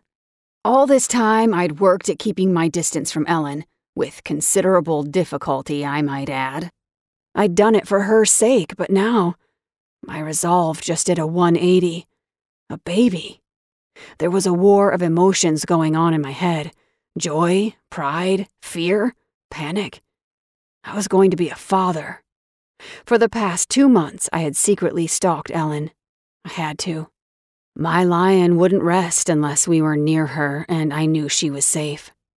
I followed her, keeping out of sight during the day, and at night, I sat outside her cottage for hours, watching over her. The drive back and forth to Miami got to be too much, so eventually, I just bought a place of my own here on the island to be nearer to her. I knew she quit working at Jammies, and I knew her brand was taking off because I followed her social media, YouTube channel, and blog. A baby. All this time, watching, following, and it never occurred to me. I was never near enough to scent her like I did this morning. I could see it now. Elin's curves were more pronounced. She was plumper, and all the right places. Her breasts had swelled and now strained against her clothing. A baby. I'd run from her to protect her from the devastation that a human woman with a lion-shifter mate experienced. I wouldn't let her be destroyed like that. Not Elin. I'd die before I allowed that to happen to her. But leaving her alone was no longer an option. I had to figure out what came next. A baby. I headed to Miami for a scheduled meeting, my mind whirling and thoughts flying a mile a minute. When I returned to the island, the sun was already setting. I stopped to check on the construction at my place. I'd managed to all but steal a property right on the beach. The big house was the northernmost home on the island and had been foreclosed on. I'd snagged it the day it was put on the market. There were already multiple offers, but my offer of all cash had sweetened the pot for the bank. I'd almost ignored the listing after seeing it was on Lover's Lane because that was too cheesy, but the house was too good to pass up. I'd gotten it for pennies on the dollar. It needed a little work to get it in shape, but I knew James Construction was the best in the state. I didn't see Patton's or Jake's trucks when I pulled up, and when I sniffed the air, their scent was faint. They were gone for the day. I sat on my front porch, unable to get the image of Elin, the way she looked this morning, out of my head, bare-faced with a fresh, wholesome glow. There was a sweetness to her that made my chest ache. I'd hurt her majorly. I wasn't sure what to do to make it better, or even if I could. I still wasn't convinced of my ability to be a decent mate. How was I supposed to figure out how to be a decent mate when I'd never seen it done? Judging by the way I'd handled things so far, I was piss poor at it. There was no denying Elin and I were mates. But what if I was like my father? A shudder ran through me. Swearing, I stood up and hurried to the side of the house. I stripped quickly and shifted, then sniffed the air hunting for Patton's scent. When I found it, I headed in his direction. The asshole was the closest thing I'd ever had to a brother, and I needed to talk about how big of a dick I'd been. It was best to talk about it with someone else first and get my thoughts clear before talking to Elin, who didn't want to talk to me anyway. I ended up sneaking into the marina, still in lion form. That was risky, but few people were around at this time of the evening. I leaped aboard Castaway.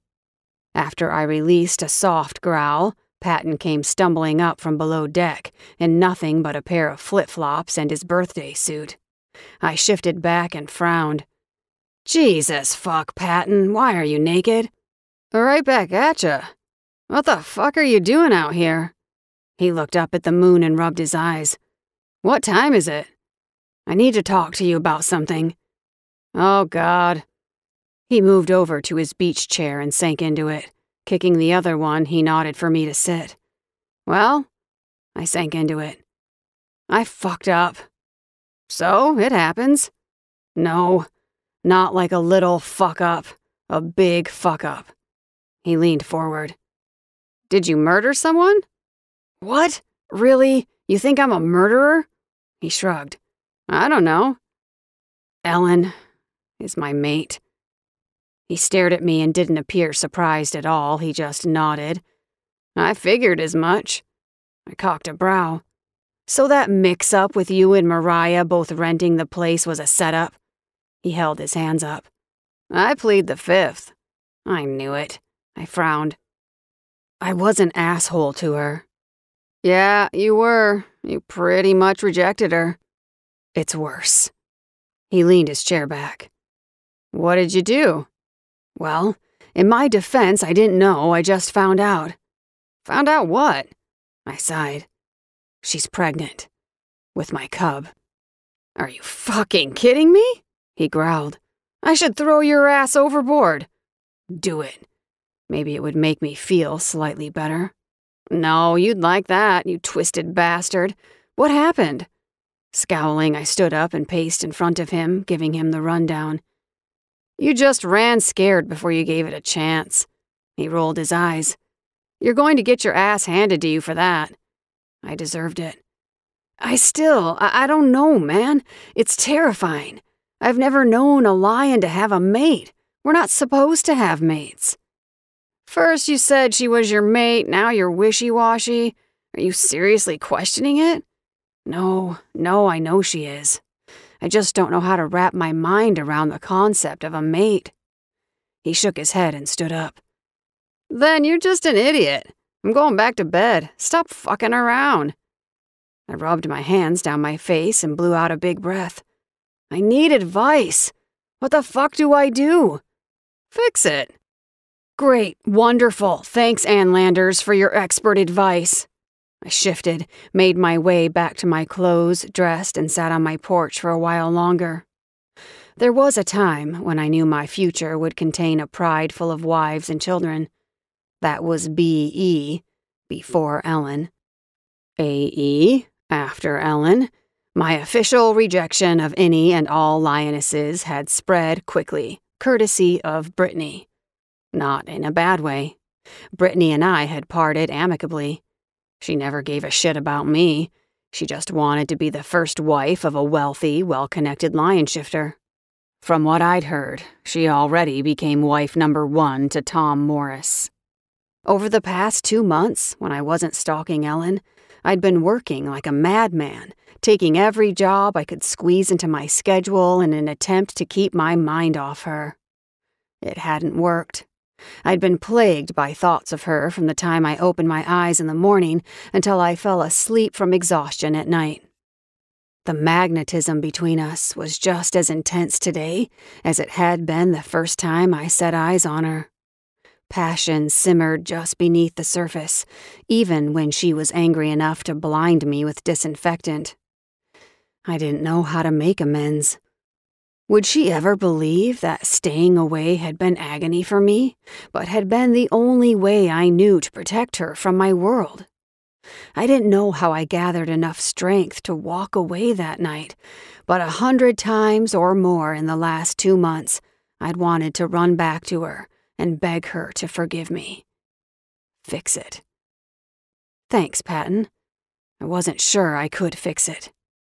I wanted our baby as much as I wanted Elin, and I'd never let her go through a pregnancy alone.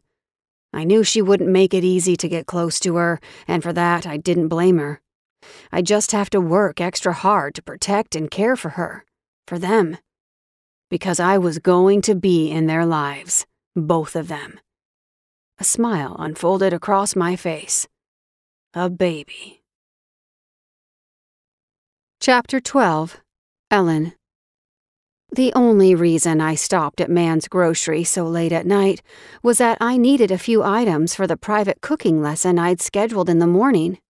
One-on-one lessons were another one of my business ideas to help build my brand and make some extra cash on the side.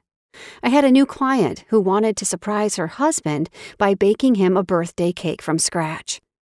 Fortunately, I'd been able to avoid Dylan for the past day and a half. We would need to talk eventually, but I hoped we could wait a few weeks. Barbie Man was working the register when I walked in. I waved and headed toward the dairy aisle. Running through the checklist in my head, I grabbed butter and then heavy cream, tucked them both in the crook of my elbow, and headed to the baking aisle. I wasn't paying attention and nearly plowed down another customer as I emerged from the aisle. Jumping out of the way, I stumbled and almost fell. I would have fallen if a pair of strong arms hadn't caught me before I hit the ground. "Whoa there, NASCAR. Save your speed for the track."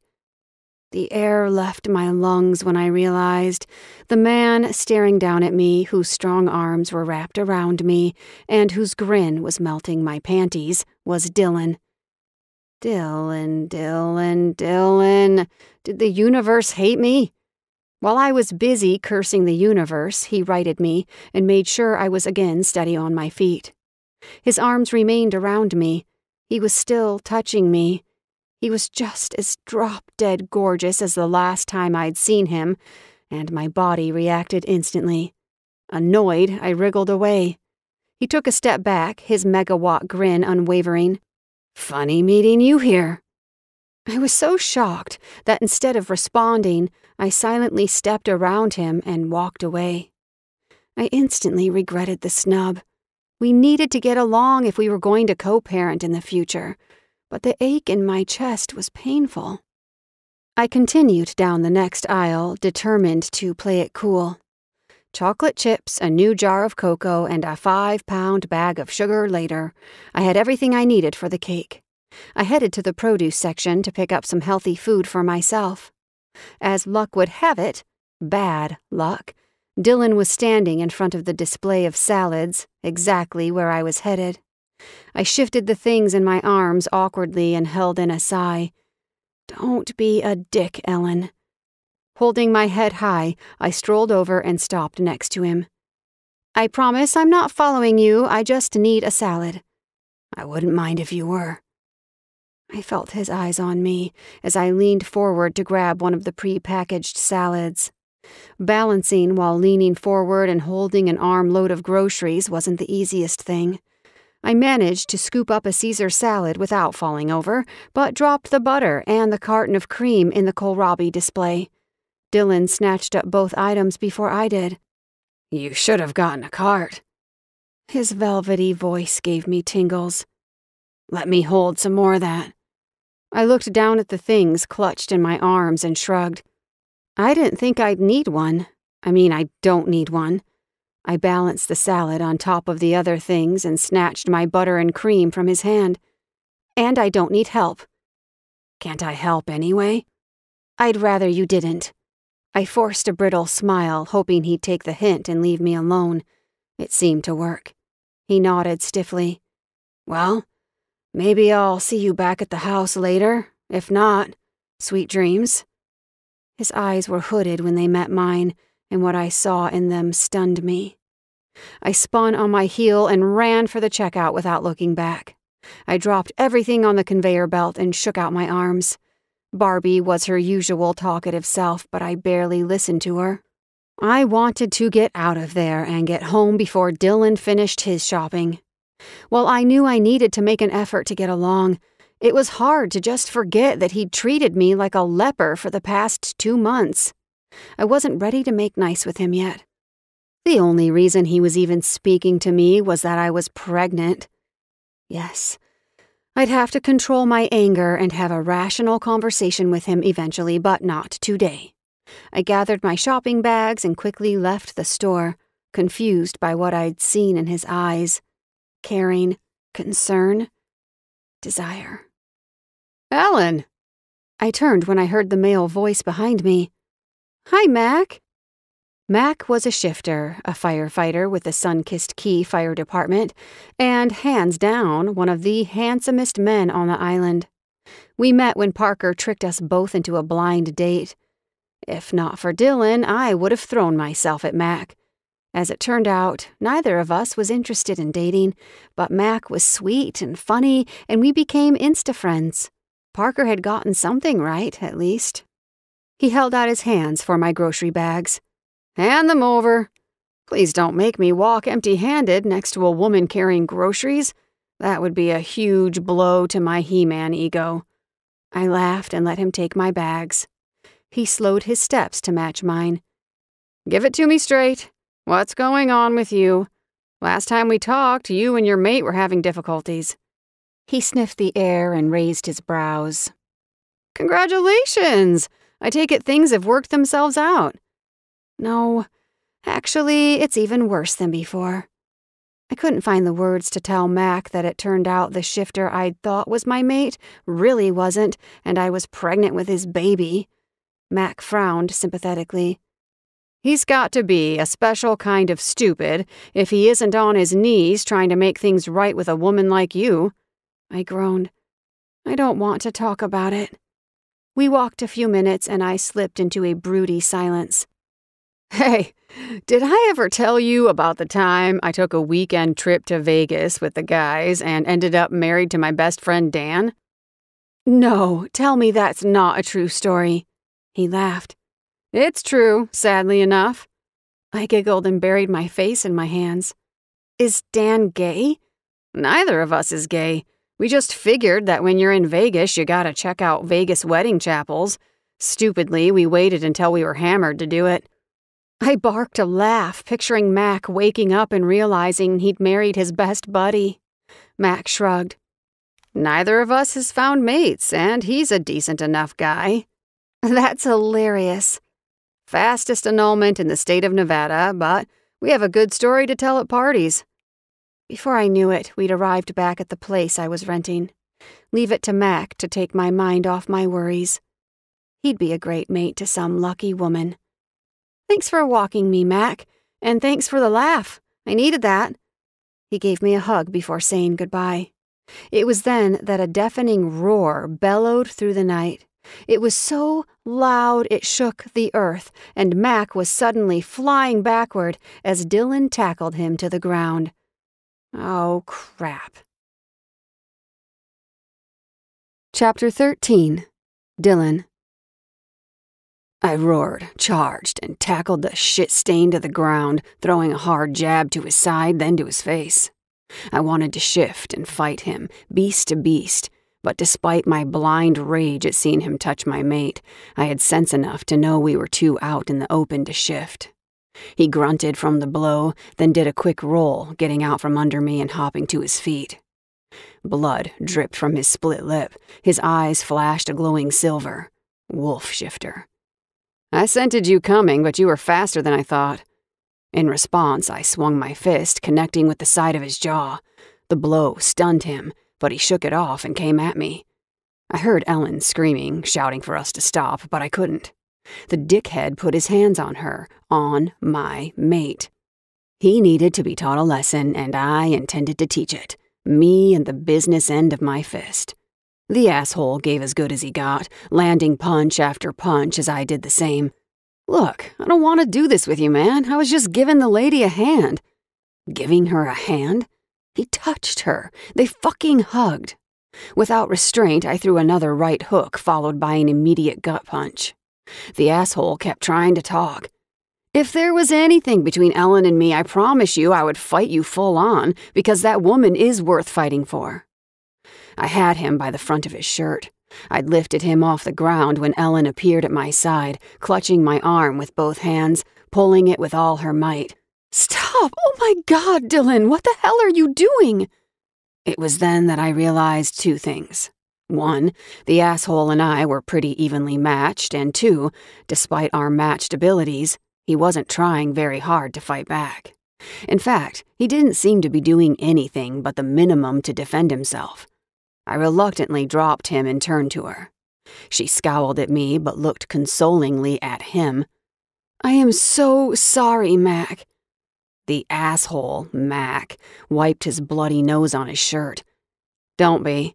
It's what I wanted to see. Wolves have the best sense of smell of all shifters. I knew he was watching when I hugged you. I did it purposely. I wanted to see if he'd attack. Elin seemed taken aback. What? Mac shrugged and grinned. His teeth were stained red with his blood. He wouldn't be much of a mate if he didn't. I wanted to make sure he was worthy of you. Now that I know how he feels about you, I can rest easy. He'll take care of you. Slimy, handsy bastard. Okay, he did kind of help me out by doing that and making a point to Elin, but why the hell did he have to touch her to do it? Mac held up his hands in surrender as he addressed me. I promise you, I'm no threat, and in the future, I'll show more respect. I hissed and watched as he turned and walked off. Elin didn't stick around. She marched inside in a huff, mumbling to herself. I wanted to follow her in, but my lion wouldn't allow it. I remained outside until I was sure Mac was really gone. By the time I calmed down enough to go in, the house was quiet and Elin was already in her bedroom. I stretched out on my own bed, staring up at the ceiling fan. It had been a hell of a day, but I knew 3 things for sure. 1, call it divine destiny, serendipity, or fate, but Elin was definitely my mate. 2, it wouldn't be easy, but I'd do whatever I had to do for as long as I had to do it to make amends and win her over. And 3, once I did win her over, I was never letting her go. 2 days later, I stood leaning against the doorway watching her. She was working at the bar top counter that separated the kitchen from the rest of the open floor plan. She wore headphones and was singing The Lion Sleeps Tonight, off-key, at the top of her lungs. A-wee-a-wum-away. I chuckled. Flour was sprinkled on the counter in front of her, and it looked like she was kneading bread dough. I didn't want to upset her. She appeared relaxed, like she was enjoying herself, but at the same time, I knew that if things were going to proceed between us, I would have to be the one to make it happen. Push it to happen.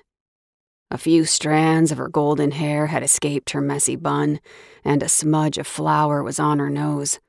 She picked up the ball of dough and slapped it forcefully back down on the counter. Then she stopped to roll her shoulders and gyrate her hips to the music. She looked up. Our gazes collided, and she froze like a deer in headlights. Her heart rate picked up, easily detectable to my shifter hearing. Her eyes blinked rapidly, then she looked down at her workspace and began punching the dough with renewed vigor. I huffed a laugh. She was imagining the dough was my face, no doubt. I came up behind her and gently stroked her upper arms to get her attention.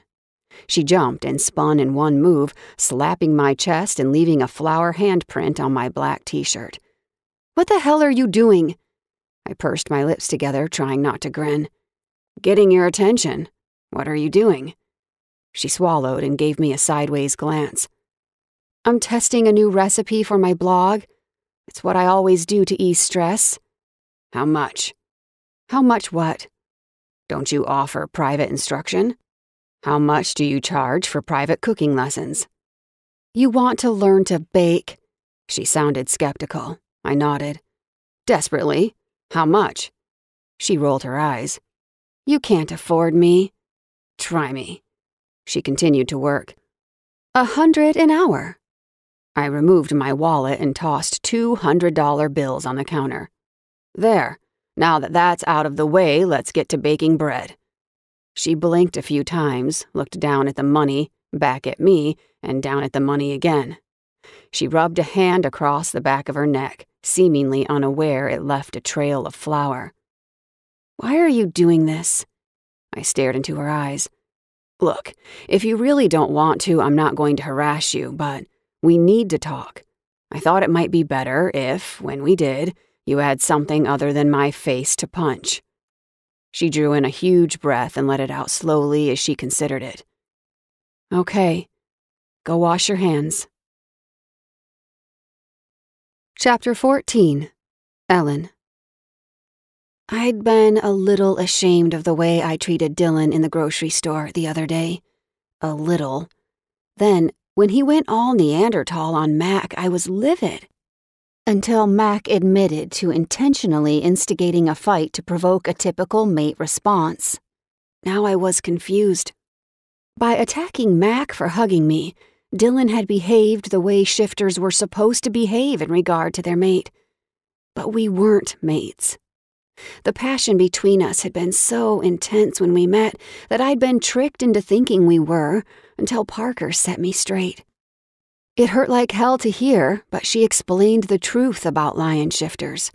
Regardless, Dylan was right about us needing to open some lines of communication for Nugget's sake. I slipped the loaves of bread I'd been working on in the oven and set the timer so I could start a new batch with Dylan. Then I spent a moment gathering my thoughts before starting the conversation. Okay, let's talk about Nugget. I began preparing the workspace while he washed his hands in the kitchen sink. Nugget? Nugget, I pointed to my abdomen. If you want to be in Nugget's life, great. You and I will remain civil, respect each other's privacy, and keep our interactions strictly centered on our child. I think together we can work out an acceptable visitation schedule. Okay with you? In the blink of an eye, he was across the kitchen and at my side, shaking his head. No, not okay. I was flooded with disappointment. I had hoped he would love and want our baby as much as I did. Apparently, that wasn't the case. My heart lodged in my throat, and I struggled to fight back tears. I tried to sound unaffected. That's fine, too. I'll handle all parenting responsibilities and ask you for nothing. That's not okay either. I turned to him, scowling. He shrugged. What if I want more? What did he mean, more? Was he going to fight me for custody? According to Mariah, Dylan had made millions from the sale of his tech company. He didn't flinch just now when I quoted him a ridiculous $100 an hour for a private baking lesson. He could hire a team of top-notch lawyers while I'd be stuck trying to find an ambulance chaser I could afford on the minuscule pay I earned from my fledgling business ventures. Anxiety nearly choked me, and I fought to keep from acting as freaked out as I felt. What do you mean, more? I want Nugget's mom, too. My eyes widened. I had no idea what to do with that, so I handed him a yeast packet and gestured to the bowl of warm water. Sprinkle this over the water, then add a teaspoon of sugar. He tore open the packet, his eyes flicking back to me as he worked. There's no question I want to be there for our baby in every way, but I want to be a part of your life, too. My heart was racing. I didn't trust him. I had good reason not to. How long would it be before he disappeared on Nugget and me the way my father had done with my mother and me? I cleared my throat. Yeast can be touchy. The trick is to make sure the water is not too hot. Don't go higher than about 110 degrees Fahrenheit. We're waiting until we see bubbles. That's how we know the yeast is activated. I've handled this all wrong. You deserved better. I'd like to have a chance to be better. Dylan kept glancing over at me, but I wasn't sure how to respond. All right, now we'll slowly pour the dry ingredients, the flour mixture, into the yeast and water. He wanted to be part of my life? In what capacity? This was not what I expected, not at all. Keep stirring until a ball of soft dough forms. What do you mean by a part of my life? He shrugged. How about we start with getting to know more about each other? Where we're from, likes, dislikes, all that. Must we? We're going to be parents. Right, good point. I sprinkled flour over our work surface. Go ahead and turn your dough out onto a floured surface, then knead it until it's smooth and elastic. He followed my instructions but didn't let up. Where are you from?" "Miami." "Me too." I watched his strong fingers as they worked the dough. What was it that made Dylan kneading dough make me feel like I was watching soft porn? I know a little about you." He turned and fixed me with a searching gaze. "Such as?" This was a terrible idea. It was hell being that close to him, and I didn't know what to do with all the emotions rolling around inside me while he was a mere 1.5 feet away, smelling like rich, creamy caramel. I know you're quite the ladies' man. In fact, you charm the panties right off them." He coughed. "I think you have the wrong impression of me." "And wear them as a hat." He groaned. "You saw that picture, huh?" His lips contorted in a sheepish grin, and he shook his head. "That was a long time ago. We were kids playing around." From the corner of my eye, I studied Dylan's perfectly symmetrical face. He was flawless, beautiful in a masculine sort of way. It really wasn't fair for one man to look so good. My pulse kicked into overdrive. "You three are pretty close? You, Patton, and Jake?" "They're like brothers to me. We grew up together. The James family was my refuge. My own family, well, it was, different." "I heard lion shifters are polygamous. That must have been strange." He nodded. "My mom and I lived alone, away from the rest of the pride. She was half human and grew up with humans." "Where is she now?" "She died." "Oh, I'm sorry, I didn't know that." I must have been studying him openly because I watched him turn to face me and his lips curl slowly at the corners. Once again, that dazzling smile of his dampened my panties. We stood staring at each other for a breathtaking minute. Then his heated gaze slid leisurely down my body. My nipples puckered, my tummy fluttered, my vagina clenched. Oh, this is bad. This is very, very bad. The electrical storm that danced in the air all around us was leading to nowhere good, and I had to do something to stop it. I crossed my arms over my chest and narrowed my eyes. "How many wives do you have?" He inhaled sharply. He looked surprised by the question, appalled, actually. "None." I shot him a smug look. "Why not?" He scowled. "Why not what?" The buzz of the oven timer drew my attention, and I went to retrieve the bread from the oven, grateful to have an excuse to put more physical space between us. I wasn't, however, feeling gracious enough to discontinue my line of questioning and let him off the hook. "Why don't you have any wives?" Chapter 15. Dylan. Her expression was challenging, but I was up for the challenge. She bent to take the bread loaves from the oven, and I waited until she glanced over, looking me square in the eye. "Because I was waiting for you." "Ouch! Oh, shit! She clutched her hand to her chest and danced around the kitchen. It only took a second for the scent to register. Her usual sweet aroma of iced brownies and sugary pastries was shadowed by the pungent bitterness of pain and the acridity of burned flesh. She hurt herself. I ran to her side. "Here, let me take a look at it." "It's not a big deal. I wasn't paying attention and burned myself on the oven rack. So stupid." I turned off the oven and scooped her into my arms. "We're going to a doctor." "What? That's crazy. I just need some burn cream and a doctor. You need a doctor. I'm taking you to the emergency room." "Don't be silly. That's overkill. It's just a burn." She rolled her eyes and grumbled, but let me carry her outside to my truck. Opening the passenger door, I placed her inside gently before sliding behind the wheel. I glanced over at her as I drove. She seemed to be deep in thought as she chewed her bottom lip. "What is it, Elin? You look like you have something on your mind." "What happened that day we met? I mean, after, when you ran, why did you suddenly not like me?" My stomach clenched at the question and the clear anguish I'd caused her. "It wasn't like that. I didn't. Shit. Elin, I never disliked you. Just the opposite. I felt too much. I didn't know how to handle it. Fuck. How do I explain? So? I groaned. I wasn't sure where to begin or how to find the words. Let's get you to the doctor first, then I'll explain, I promise. Actually, I only need to know one thing. Would you be asking for a chance to be a part of my life right now if I weren't pregnant? Well, probably not, but that's what I thought. She crossed her arms over her chest. That's all I need to know.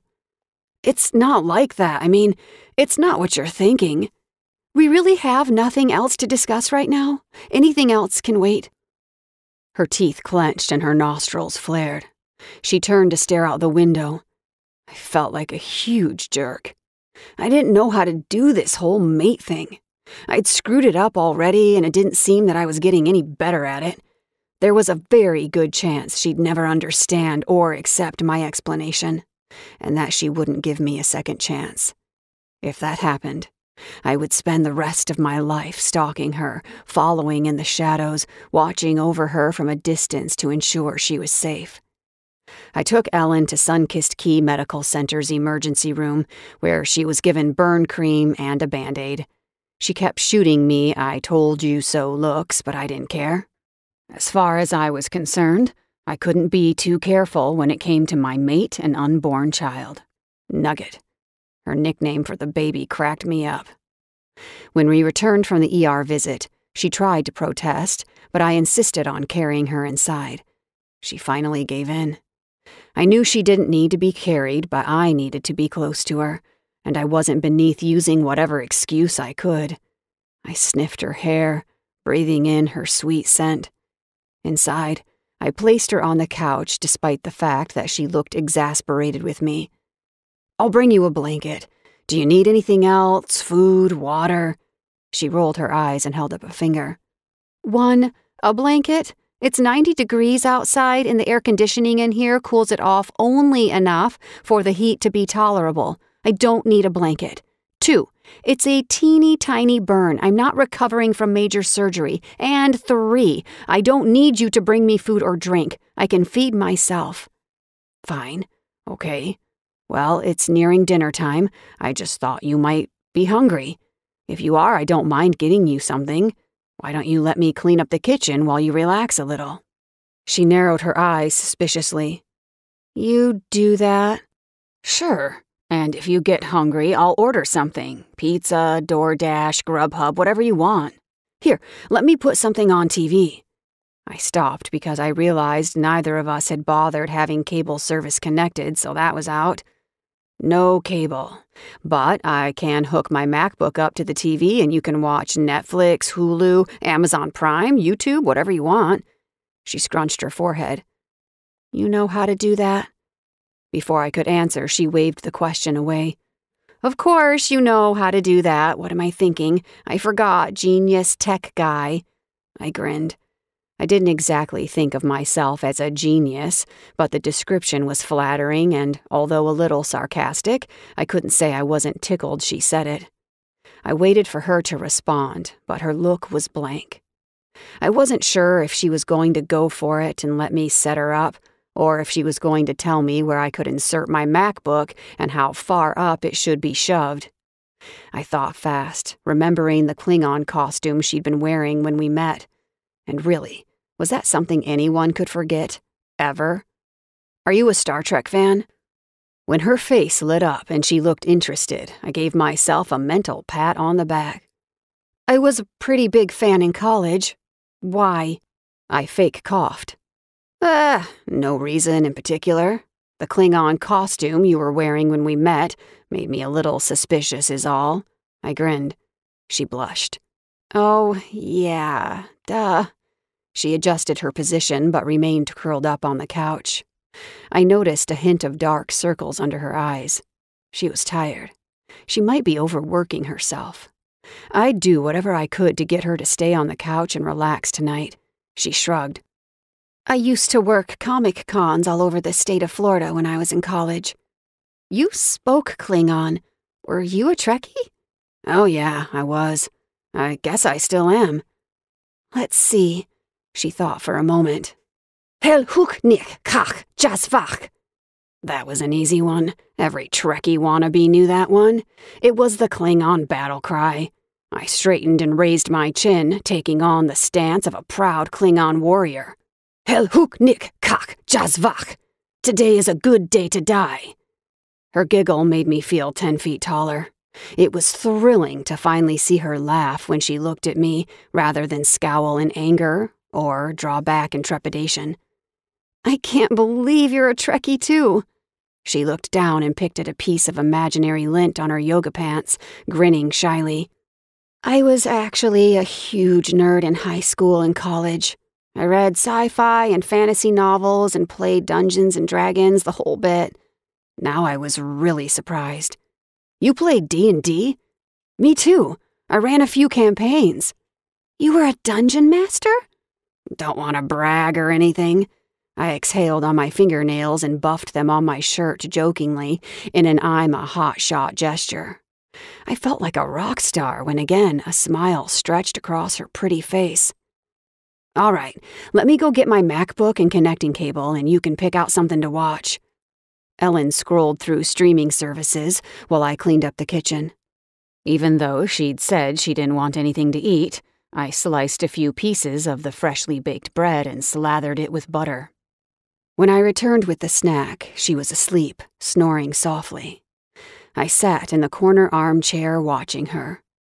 I would have rather been on the couch next to her or holding her in my lap, but I didn't want to push my luck. She seemed to be enjoying my company the past half hour or so. Okay, enjoying might be a stretch. Tolerating? She'd been tolerating my company. I kept staring at her. She was an exciting anomaly. She looked like the cross between a fashion model and a cheerleader, but she was a total nerd. I was debating whether or not I should carry her to her bed and tuck her in when my cell rang. I had placed it on the dining room table while I was cleaning and jumped up to get it before it woke Elin. The screen flashed. Jake James. "What's going on, Jake? Tell me my house is still standing." "Better than standing. The water lines have been replaced and tested, plumbing's done, you have hot water, and except for a couple of days' worth of cosmetic stuff, the place is ready for you. It's livable, man." I glanced over at Elin. She was no longer asleep. When her eyes met mine, it was obvious she'd heard Jake's voice reverberating through the phone and around the otherwise quiet room. "That was quick. You sure you don't need a couple more days? It's fine if you do." "Not at all. We've been working practically around the clock per your instructions. It's ready. You can move back tonight." Fuck. I knew Elin heard that. It was going to be a lot harder to come up with excuses to see her when we weren't under the same roof. "Thanks, Jake." I ended the call. Elin sat up, swung her legs off the couch, and placed her feet on the floor. "Great. Your place is done. That means you're out of here tonight, right?" "Well, unless you need... Dylan, I don't need anything except for you to leave. Go." "You sure I could?" "Yes, I'm sure." Right, okay. Why had I told them to rush the construction? I'd like to kick my own ass for that. 3 hours later, I had all my stuff moved back to my place and my eyes trained on the second-story south-facing corner window. I watched Ellen's bedroom light go out. Leaning back against the palm tree, my legs crossed at the ankles, I listened to the Gulf waters as they gently rolled over the sand before receding. I'd call Elin in the morning just to check on her, but until the early rays broke the horizon, I'd stay right there, keeping watch over her. Chapter 16. Dylan. I was sitting on my back porch, watching the ocean, when Parker found me. I heard her knocking and yelling through the door, but I was on the third-floor balcony and didn't feel like going down just for her to give me attitude. Parker Pettit wasn't one to take being ignored lightly, though. When I heard her screaming from under me, I looked over the edge of the railing and saw her glaring up. "Hey, dickhead, we need to talk." I sighed loudly, so I was sure she'd hear me. "It's about you-know-who," A certain someone with blue eyes and blonde hair and a cute little baby bump? And if that's not enough of a hint, her name's Elin and you're the baby bump's daddy." The neighbor to my right, Mrs. Glanville, stepped out onto her porch with a tall glass of sweet tea and a folding paper fan and perched on her lawn chair. She unfolded her paper fan and flapped it in front of her as she stared first at Parker and then at me, as though she was watching her daytime soaps. Shameless. I sighed. "Want to come in?" Parker glared. "That's why I was knocking." As she headed around the side of the house to the front door, I heard her shout, "Stay tuned, neighbor lady. This could prove to be quite the show." Sighing, I went inside and hurried down the stairs to let her in. Parker stomped inside and then walked around whistling. "Nice digs. This is snazzy. You must come from money or something." I shrugged. Or something. I was having a hard time appreciating any of it. "Anyway, back to why I came over here. You are a raging asshole, Dylan Lion King. I didn't think it was possible with you. You've been nothing but kind and smart and charming since I met you. Everyone who knows you sings your praises, yet you were a raging, roaring dumbass with Elin. What gives?" I sank onto the couch and groaned. "I screwed up." "No shit." She sat across from me and crossed her arms. "Elin is amazing and beautiful and carrying your cub." I winced. "I know all that, I know. She's all that and more." Parker was nodding. "She is a catch. Any man would be thrilled to bring her home, yet you tossed her out like yesterday's trash." "It's not like that." "I'm betting you it is to her." I growled, frustrated beyond frustrated. "Well, it doesn't exactly matter now. We're no longer under the same roof, and I don't know if she'll ever forgive me. Cut me a break. I may have to live the rest of my life following her from a distance." I scrubbed my hands down my face. "Doubtful. You're mates. She'll forgive you, eventually. But you're the one who fucked up, so the onus is on you to fix it." She leaned forward. "So, how are you going to do that?" I thought of the hurt and anger on Ellen's face and how walking around hurt and angry for the next 7 months might affect both her and Nugget. I didn't know if I was going to be able to make up for the pain I'd caused her or make her see why I did what I did. "Oh, you stupid kitty. You're not going to do anything?" Parker stood up and stomped a foot so hard I was surprised it didn't go through the floor. I growled and leaped to my feet. "What the fuck am I supposed to do? Lions aren't supposed to mate humans. I have no idea how to go about this. Fate fucked up." "I researched that, and guess what? It's not unheard of. It's happened before." "I know it's happened before. I've seen it. The results are disastrous." I let out a raging roar and grabbed a pillow from the couch, easily ripping it in half. Pillow stuffing shot into the air and rained down like snowfall. "Alrighty then." Parker watched as I moved to the next pillow and shredded that too. She didn't seem the least bit intimidated. How was it a pint-sized bunny shifter had no fear of a furious, raging lion shifter? There was something wrong with her. "When you finished your tantrum, I want to know what the hell you mean you've seen it. Where? How? With whom?" I plopped down on the couch, sending another cloudburst of stuffing into the air. My parents. My mom was not only half human, but her human side had an exceptionally soft heart, one made for love. My dad was a lion. To him, relationships with females were emotionless. Business transactions, nothing more. It did not end well. Parker shrugged her shoulders. "Well, fate rules. You would know that if you got your head out of your ass for 1 minute. Whatever your mommy and daddy issues are, get over it. Fate's not listening, doesn't care, and for some unknown reason, decided that you deserve a beautiful, warm, sweet, somewhat nerdy woman who will love you forever. But you vetoed that. Idiot." Parker rolled her eyes. "She may be pushing you away right now, for her own self-preservation and because she's hurt, but she needs you. So stop sitting around crying in your cornflakes." What am I supposed to do?" She narrowed her eyes and hesitated for dramatic effect. "Fix it." I shook my head. "Oh, not you two. Great advice. Fix it. Stellar. Seems to be the only advice I can get lately." "I hope you're not a smartass when you talk to your mate." "I hope you learn to mind your own business someday." She huffed a laugh. "Like that's gonna happen." She opened the front door and sighed. "Oh, and congratulations." I threw the limp, shredded pillowcase in her direction, but she'd already squeezed through the door and shut it behind her. I sat, thinking for a long time, until I came up with an idea. It might not have been the best idea ever, but to a desperate man, it was a lifeline. And I was a desperate man. Chapter 17. Elin. The house on Lover's Lane was a grand 3-story home that I would guess was built in the early 20th century, maybe earlier.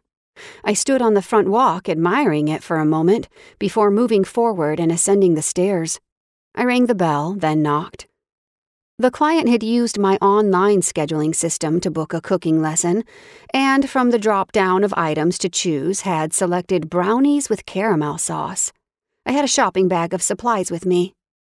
My jaw dropped when the door swung open and Dylan was on the other side. His lips were curved in a goofy grin, and his green-gold eyes almost seemed to glow. I hadn't seen him in a couple days, and I couldn't help it. My heart fluttered, and the breath left my lungs. What was he doing here? This was my client. Then it hit me. I wanted to smack myself, just a slap or two on the off chance it would serve to knock some sense into me. "This is your house?" He nodded. "Bingo. Please don't be mad. I just wanted to see you, and to learn to bake, of course." "Of course." I wasn't mad, not exactly. Even though this whole thing was flying more red flags than a red flag company, I'd missed him. I hated that I missed him, but I did miss him. Besides, he looked adorable. His golden hair was tousled in a carefree style. His dark t-shirt stretched over his sculpted chest and rock-hard biceps, and combined with the sexy, goofy half-grin, had my mouth watering. A shiver ran through me. A warm flush of arousal flowed from my head to my toes just from looking at the man. He stepped aside and motioned me in. When I didn't move, he pleaded, "Come on, just give me a chance." Finally, I shrugged and brushed past him into the house. "It's your dime, Oliver." He'd booked the session under the name Oliver Close-Off. How in the hell had I fallen for that name? It was as bad as Seymour Butts. Immature, childish. I stifled a grin. Funny. I didn't look around too much before he ushered me into the kitchen, but from what I could tell, it was clean and tastefully decorated. Except for the couch pillows that were shredded and oddly devoid of stuffing. The kitchen was newly remodeled. "Nice kitchen?" I sat the bags of groceries and supplies on the counter. "Thanks." As he pitched in and started helping me unpack, the nearness of him drove me insane. I didn't know what was wrong with me today. Hormones? My body responded to him like he was a narcotic. I was overcome by a powerful and overwhelming onslaught of raw, physical desire. "So, boss, what do we do first?" Oh, Lord. His voice was like warm rain dancing against my skin. Moisture pooled between my legs. I suddenly wondered if he could scent how aroused I was.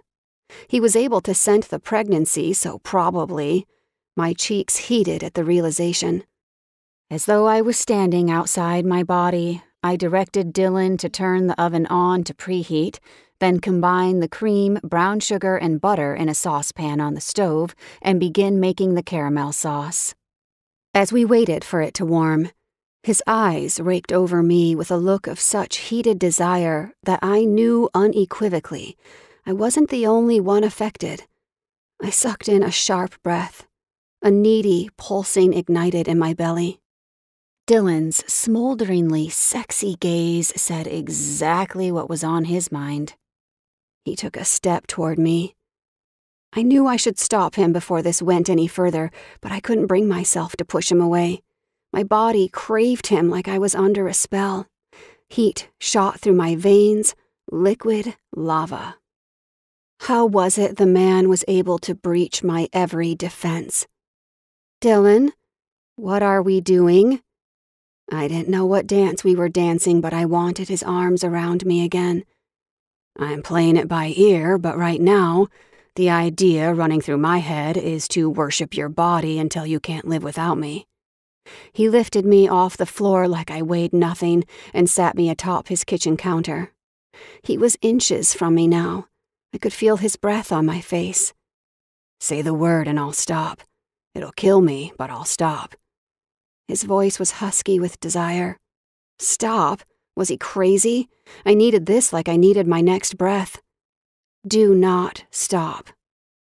The moment the words left my lips, he slid my skirt up and buried his face between my legs. His mass of thick golden hair tickled my thighs. Pulling my panties off with his teeth, he ran his tongue over the length of my pussy before circling my clit.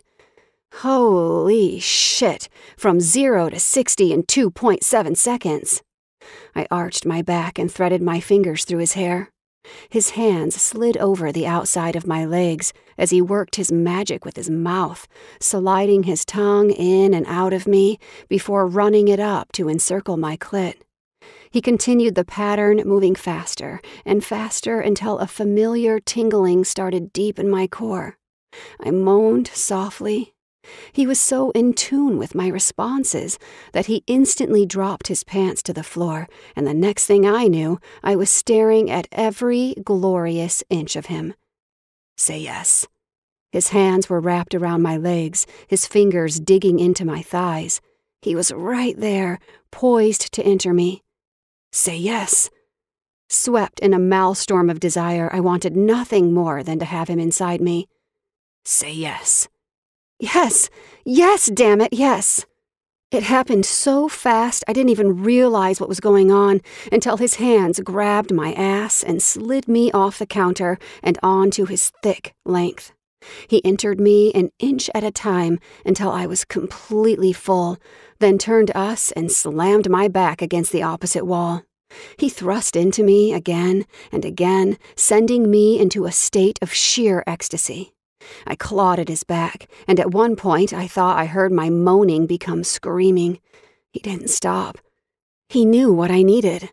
With each push and thrust, my body released the tension and anxiety I'd felt building up for the last week. No, not week, months, the last 2 months. My heels dug into his ass and my fingers dug into his shoulders. The electric sparks in my core began to build, and every time he thrust into me until our pelvises met, the sparks grew more intense.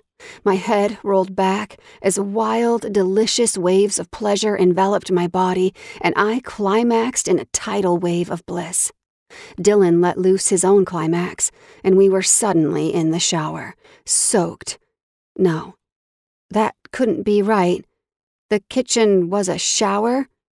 Yeah, what? A sharp noise blared so loudly it hurt my ears.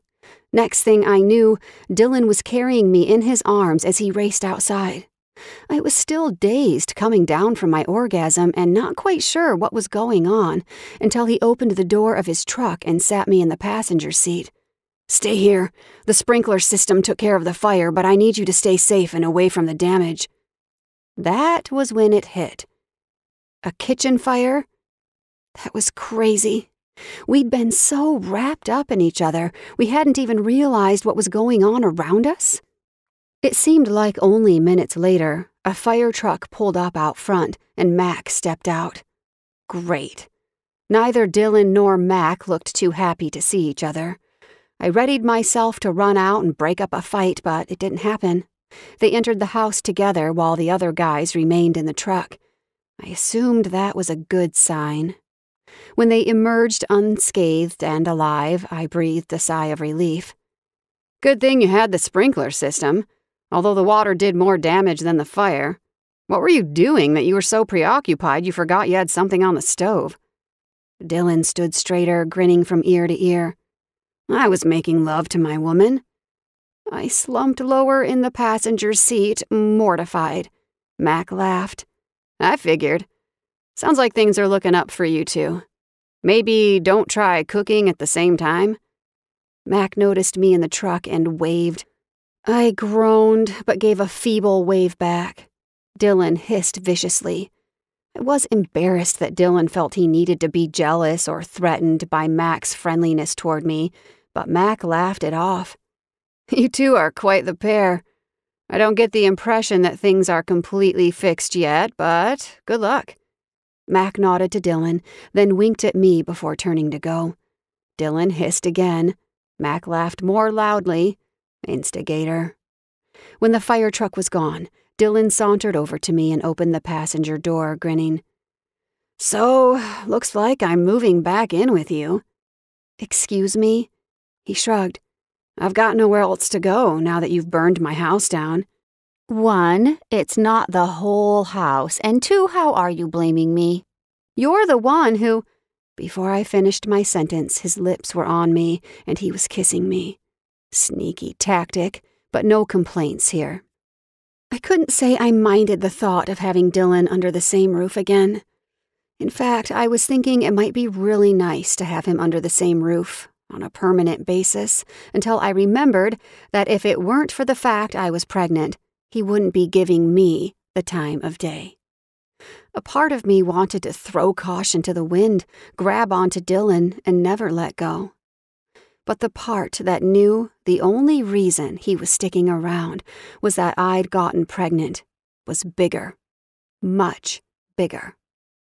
That didn't make him a bad guy, but it wasn't what I wanted, and I wouldn't settle for it.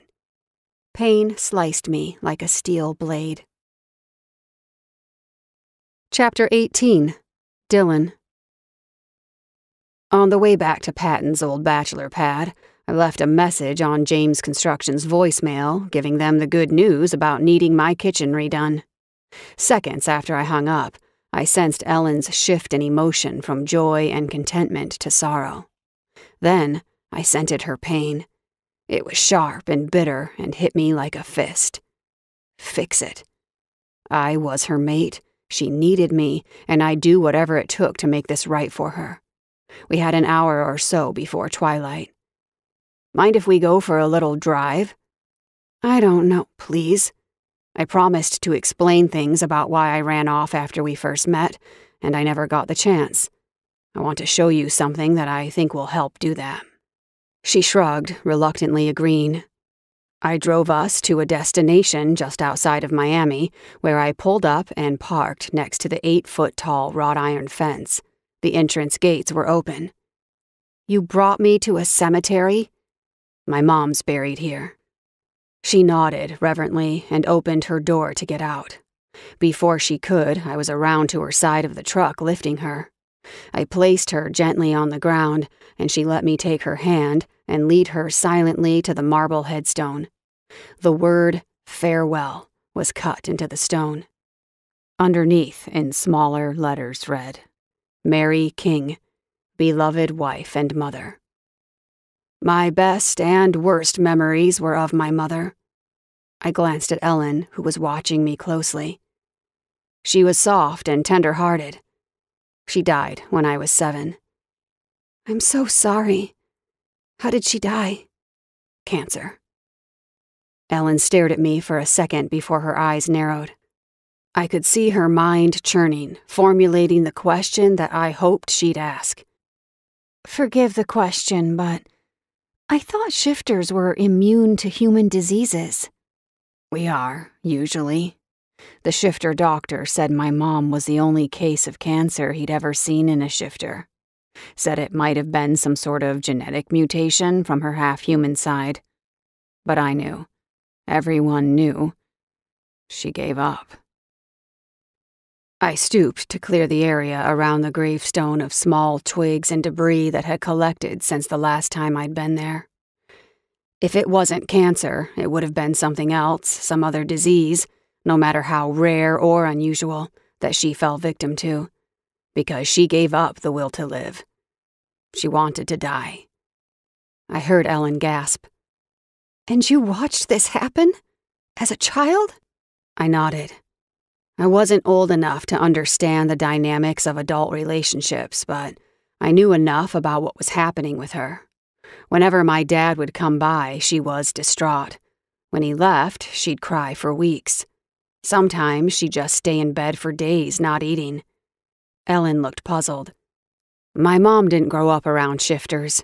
She had no idea about the structure of a lion shifter pride. When my father took her as a wife, she hadn't a clue that he already had 6 wives or that she'd be his 7th.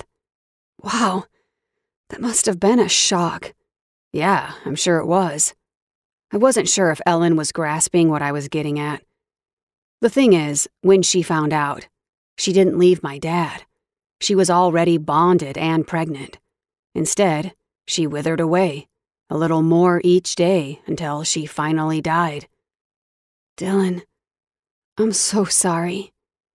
I brought you here for a reason, to help explain why I did what I did. When I met you, dressed in a Klingon uniform, I grinned at the memory. At first, I didn't understand what I was feeling, only that you knocked me off my feet. I was literally hours from starting my own pride. When I realized what was going on between us, I couldn't get past comparing us to my parents and the horrible fate that awaited you unless I protected you by pushing you away. Wait, you're telling me that I reminded you of your mother? She was like you in some ways. I sensed her anger bubbling. Dylan, that doesn't make sense. Were you planning to lie to me and marry 6 other women behind my back? No, I was scared and stupid, and I'm sorry for pushing you away. It was the wrong move. Do you think you can forgive me? I don't know, Dylan. It hurts so much. She kicked the toe of her shoe at the dirt. The thing I wanted most in the world was a family, to be enough for someone. I wanted to find a man who loved me and appreciated me, flaws and all, and wouldn't leave. What I found was a man who didn't want me until he found out I was pregnant. I'm not sure that I can just pretend like that isn't something that happened. I nodded, not wanting to downplay her concern. It wasn't how I felt. It was never that way for me. It was never that I didn't want you or that you weren't enough. When you questioned me about whether I'd be asking to be part of your life if you weren't pregnant, what I meant was that it was the pregnancy that made me face my fears. I never meant that I didn't want to be in your life when you weren't pregnant, because I did. I was just afraid then. I missed you every day. I stalked you, for God's sake. Elin's eyes went wide. What? You stalked me? Why? With a finger, I tucked a strand of her hair behind her ear and ran my fingertip along her jaw. Because you're my mate. I am? She sounded shocked. Wait, everyone said that lions don't have mates. I grunted. They don't, usually. I've never known any lion to have a mate other than my mom and me. Chapter 19, Elin. Dylan flashed his megawatt smile, and I tried to contain the excitement building in me. The way he was talking, it made my head spin. He'd used the M word. I'd convinced myself that I would never have a mate, and now he was dangling it like a carrot, the thing I wanted more than anything in the world. All the pieces seemed to be falling into place like a jigsaw puzzle. Learning about Dylan's past explained a lot, and he seemed different. There was a peace around him. My thoughts were going haywire, but I realized it was almost dark and we were alone in a secluded cemetery. I have a question. Anything, ask me anything. Will you show me your lion? My breath hitched in my throat as I watched Dylan remove his clothes. It was warm out, but I wrapped my arms around myself, shivering in anticipation. When the largest lion I had ever seen ripped from him with such a force that a ripple of power radiated outward, I gasped and took a step back. He was almost twice the size of any zoo lion. His paws were as big as my head. I suddenly became a little frightened. I'd forgotten to ask if his consciousness was still present when he shifted into his lion. Surely he wouldn't risk shifting around me if he couldn't control the huge jungle beast he turned into, right? A sound rumbled from deep in his chest. It sounded like a purr. Then he circled me, rubbing against my body affectionately, like a house cat, except his back came up nearly to my shoulder. He was gorgeous, magnificent. I ran my fingers through his thick, coarse mane, giggling in delight. He was the perfect specimen of male lion. Chestnut mane, luxurious golden coat, and an air of primal dominance. The lines of his body hinted at the raw power his beast possessed. He sat beside me and blinked slowly, his eyes golden and glowing. I stroked his fur for several minutes before he changed back, and I found myself petting the hair of a naked man. I pulled my hand back like his head was a hot stove, but my enthusiasm and sheer joy couldn't be diminished. That was amazing, just amazing. Yeah? He grinned, clearly pleased by my reaction. As Dylan dressed, I rubbed my baby bump. Nugget would one day shift into a beautiful creature like that, alongside his or her daddy. We walked back to the truck in silence. I was lost in thought. I imagined Dylan shifting with our child for the first time, explaining all the things about shifters that I couldn't. I wanted to at least be there, be a part of it. When we reached the truck, Dylan held his hand out to help me in, and a warmth spread through me. I looked into his eyes, now more green than gold, and saw everything I ever wanted within my reach. But could I trust it? After the way he practically devoured me in his kitchen a couple of hours ago, he did seem to truly want me. I wanted him too, but I was scared. Dylan could crush me if he ever decided to leave again. As if reading my mind, he kissed my forehead. We're meant to be together, made for each other. My heart thudded against my ribcage. You believe that? He turned my face so I was staring at him. With my whole heart. Dylan had conquered his fear. I had yet to conquer mine. He wanted to be my mate forever, and there was no hesitation when he said it. He meant it. I need time to think about it. He nodded, but his smile held a devious glint. I got the impression that while he agreed to give me the time I asked for, he was just biding his own time until he pounced. Chapter 20. Elin.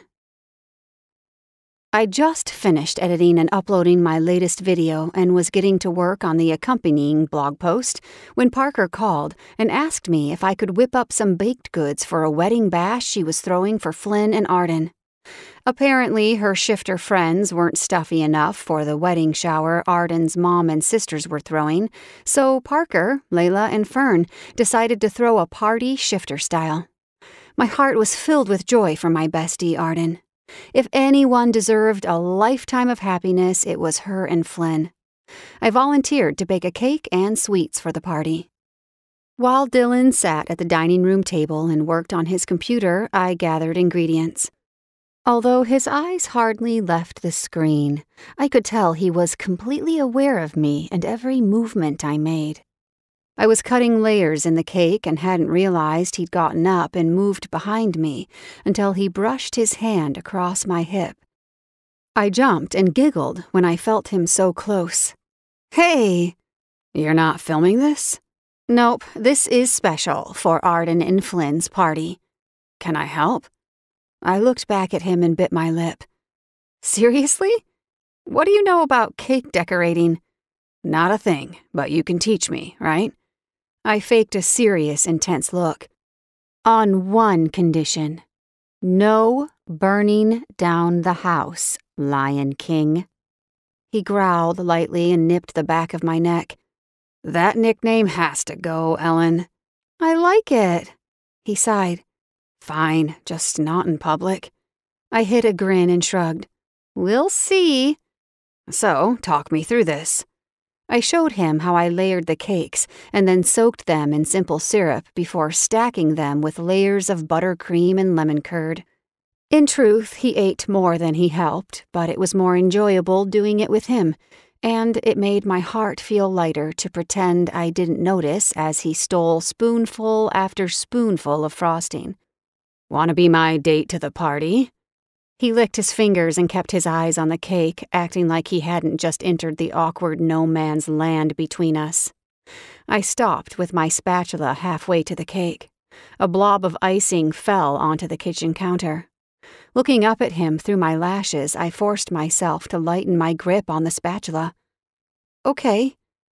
He reached over and scooped up the buttercream blob and held a finger out to me. Taste? I swallowed hard. Unable to decline, I opened my mouth for him. Instead of letting me lick the icing from his finger, he smeared it across my lips and then closed the gap between us and cleaned it off with his tongue. I'm still waiting for you to let me know when you're ready, Elin.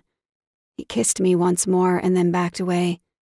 I have to go check on something, but I'll pick you up before the party. My vagina was screaming at him. I'm ready. Fuck the party and the cake. Better yet, fuck me. Yet I said nothing. He grinned like he could hear my lady bits crying out but would wait until the words came from my mouth. In my attempt to calm down and cool off, I ended up over-baking. I made cookies, lemon bars, cherry tarts, and a huge batch of brownies. When that wasn't enough, I dug through my fridge and threw together a veggie dip. I told myself to just end this limbo, let go of the fear that he'd leave me broken and humiliated. I heard his truck pull up outside when he returned, but I was busy slicing, arranging, and packaging the baked goods for the short ride. 15 minutes later, when he still hadn't come inside, I became alarmed. I decided to go see what he'd been doing outside for so long, but before I made it to the front door, Dylan walked through it wearing a huge smile. There you are. I'm loaded down with food here. I could use a hand. His eyes widened when he saw all the baked goods. To his credit, though, instead of commenting on how I'd overdone it, he hugged me and pressed a kiss to the top of my head. We'll take your car. The first thing I saw outside in the driveway was the biggest bright red ribbon with a huge loopy bow that I'd ever seen. It was wrapped around a car. Whoa, what?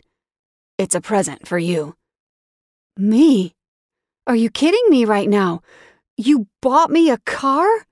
Not just any car, a Tesla. My old car was fine, but not the safest.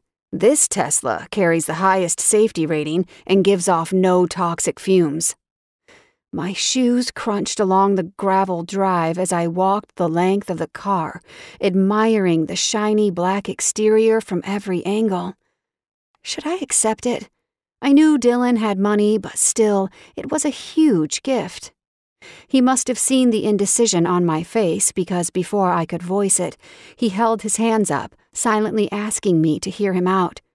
This isn't me trying to control you or assert my macho dominance.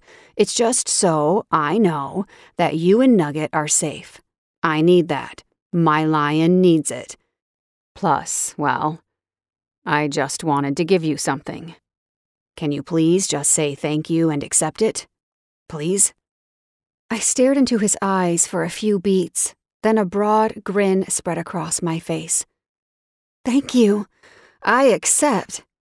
Then I squealed in glee. Dylan slapped a hand to his chest and breathed an exaggerated sigh of relief. He handed me a key card to unlock the door. Once you download the app to your phone, you can use that to lock and unlock the door as well as perform other operations. Operations? Wow, it's like a shuttlecraft. I tapped the key card where he showed me near the driver's window and slid behind the wheel. There was no instrument panel. The tachometer, speedometer, odometer, and fuel gauge were all missing. Everything was displayed and controlled with the computer monitor attached to the center of the dash. It was like a spaceship. When Dylan rounded the car, he slid into the passenger seat wearing a stern expression. "Captain, we've lost communication from Starfleet and are cleared to depart from the Enterprise." I threw my head back and laughed. "Fire tachyon bursts at will." I couldn't seem to contain my excitement. This is next level cool. I turned to inspect the back seating area and had to blink back the moisture that rimmed my eyes when I saw that he'd already installed a car seat for Nugget. Chapter 21. Dylan. I grinned with pride as I watched a pink tinge creep up Ellen's cheeks. She stood next to her friends as they all raved about her baking. She'd overdone it, but that wasn't surprising. The woman's head may be a hamster wheel of indecision over me, but I wasn't going anywhere. Her fears, and that's what they were, would go away in time, and I'd be right here when she was ready to accept me. I grinned at the way she kept glancing over at me. I hadn't pushed. I told her I'd let her have the time she needed, and I meant it. Patton and Jake had come through for me. They'd fixed the kitchen after I'd nearly burned it down, but they'd also made some changes. I'd bend over backward to make Elin happy and give her everything she needed and wanted. While she shot glances my way, I just smiled at her, letting her know I saw her. I did. All of her. There was so much grit and determination in my mate. Even when she was sad, she was strong. She had no intention of ever giving up, even if she had to raise our baby alone. She was nothing like my mother in that respect, and I damn sure wasn't my father. I'd been a fool. Thank God I'd come to my senses. She'd never have to raise Nugget alone, because I wasn't going anywhere. Maybe most lion shifters didn't have mates, but I did. Once I got over that, it was easy to see that life wasn't worth living without her beside me. I took after my mom, not my dad. Patton came up next to me and chuckled. "Still pining away for just one woman? Never thought I'd see the day." I growled. "She's mine." He sniffed the air and elbowed me. "I'm not scenting a claiming mark." I shook my head.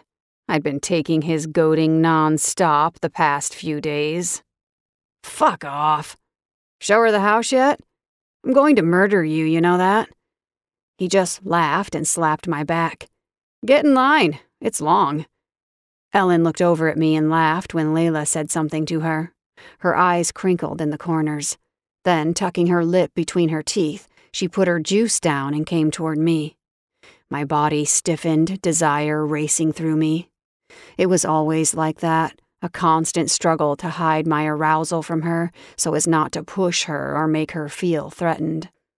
I hoped soon I wouldn't have to hide anymore how badly I wanted her. She licked her lips and stopped right in front of me. "Do you want something to eat?" My stomach clenched. I damn sure did. It wasn't on the menu, though. Smiling down at her, I brushed her hair behind her ears. "Only if you eat with me." Patton grunted as he walked by. Elin giggled and leaned into me, bracing herself with a hand on my chest. Patton made some wisecrack, but I wasn't paying attention to him. My mate was looking up at me with an expression on her face that I couldn't place. I held her hips and raised a brow. "What's up?" "How do you feel about wrinkles?" I chuckled, surprised by the odd question. "I don't usually feel anything about them." "On me." Her smile faded. "How are you going to feel when you wake up one morning, look over at me, and I'm old and wrinkled?" "I'm going to feel like the luckiest son of a bitch in the world." I grinned down at her and kissed her forehead, then her temple, then the tip of her nose. As long as I get to watch each one form, I will love every wrinkle on your face, and anywhere else, provided they're on you. Her lips parted, then closed. Then she sucked in a deep breath. What if I get fat? What if you look up one day and I've eaten all the brownies and I'm as big as a house? I growled and yanked her body against mine. I won't like that, not unless you leave some brownies for me. You'll always be beautiful to me, now or later, whatever you weigh, because you're you, my mate. Her eyes misted over, but she blinked it away and nodded. I think I'm ready, then. I stared down at her, hoping I heard what I thought I just heard, and that I wasn't interpreting her words wrongly. You're ready for us to be mates. That knocked the breath out of my lungs, and I stood staring down at her for several seconds. Then a mad rush of adrenaline shot through me, along with the determination to prove to her that she owned me. Lightly easing her away from me, I climbed on one of the dining table chairs and cleared my throat to gain the attention of the room.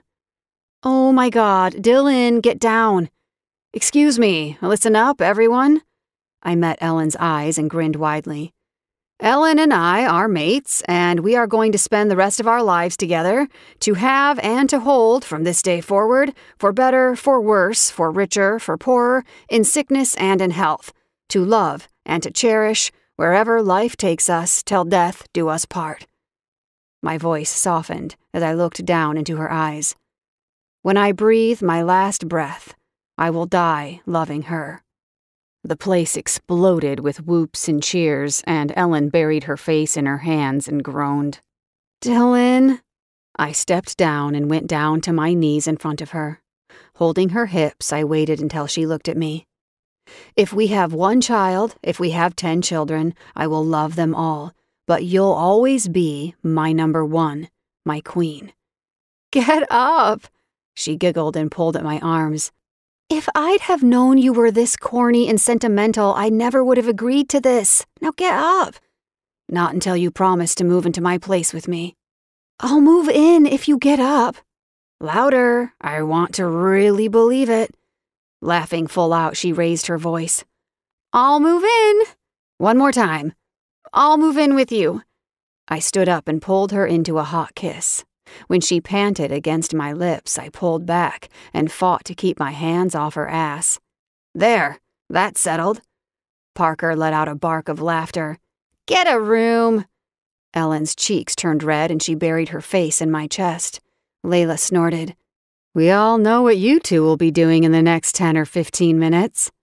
Patton showed up at my side, brownie in hand, nodding approval. Well played.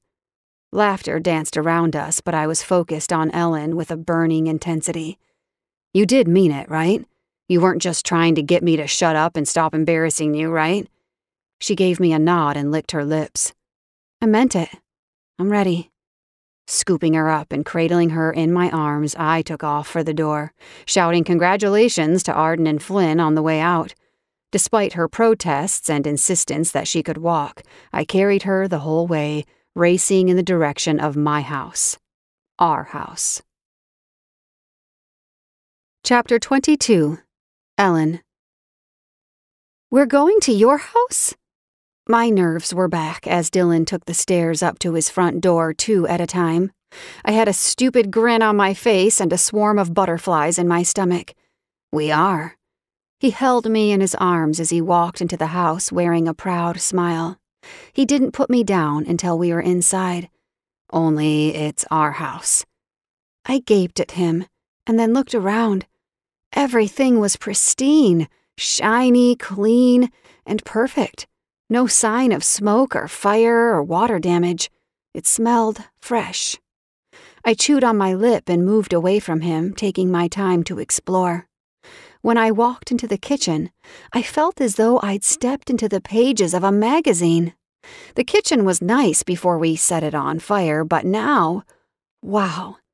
The granite countertops seemed to go on for miles, and there were new restaurant-quality stainless steel appliances.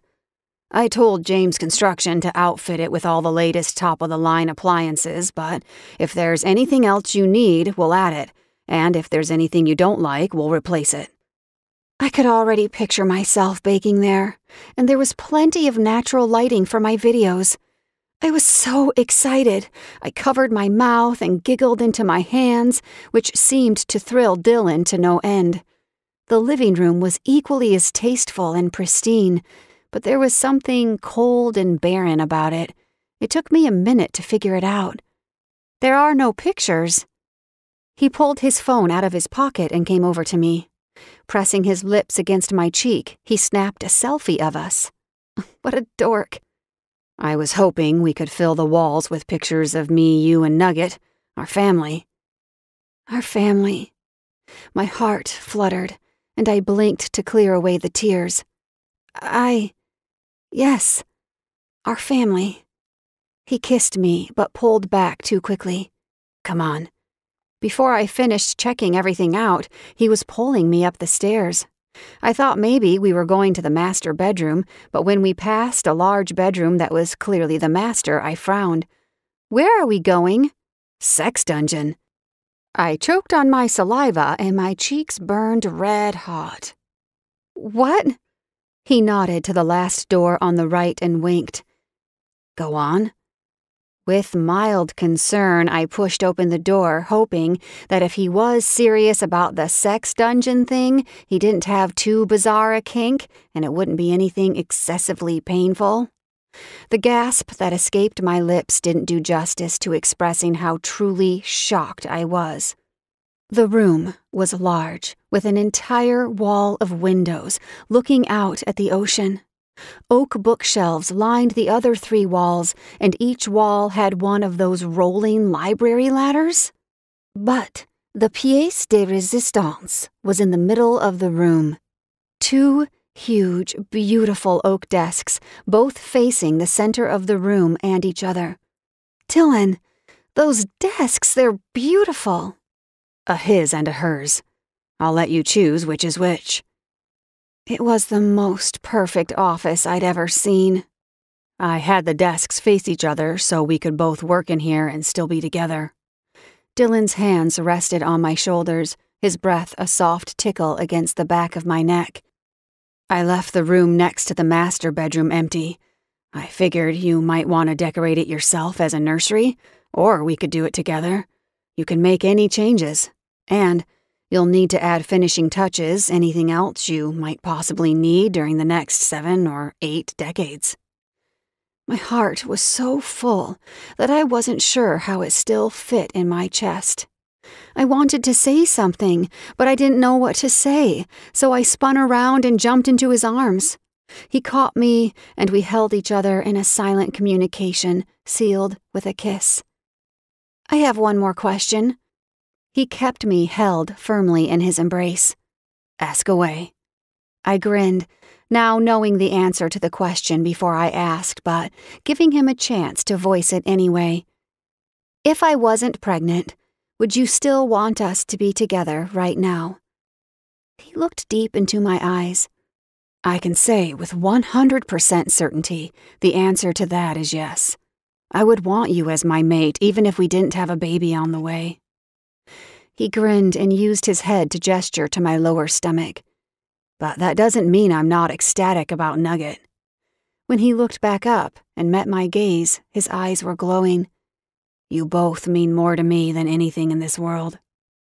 He buried his face against my neck, and a rumbling came from his chest. I recognized it as his purr. I want to mark you with a claiming mark and spend the rest of my life caring for you and our family. Are you ready for that yet? If not, I'll wait until you are, no pressure. I'm on cloud 9 that you're here agreeing to move in. I'm ready. I'm absolutely ready. It still scares the hell out of me, I'm not gonna lie, but it's an excited kind of fear because this is what I've wanted since I was a little girl. A family. A man who loves me and will weather life's storms with me. I held his face. You. Our bodies were molded together, so I easily felt his erection spring to life against my belly. The need was written all over his face. Dylan kissed me fiercely and impatiently, fueling my fire. He laid me down underneath him on the thick carpet, and I feverishly rocked my hips up against him. I needed him, right then and there. He had my shirt off and pants down in the span of a breath, confirming he was as aroused as I was. I tugged at his clothes until we were naked, writhing against each other, tasting one another with hard, desperate kisses. Strong hands stroked over my body. He reached under me, grabbing my ass, lifting me, opening me, penetrating me. His forehead against mine, he eased into me until his full length was buried, filling me. I gazed into his eyes and saw devotion and desire. He wasn't going anywhere. I wrapped my legs around him and moaned into his mouth, swallowed the growls he returned. Hurtling toward a release at lightning speed, I dug my fingers into his shoulders and stretched my neck out to him. I wanted him to claim me. I wanted to be his. Dylan found my mouth once more and kissed me tenderly before clamping his teeth on my neck and sinking them into my flesh.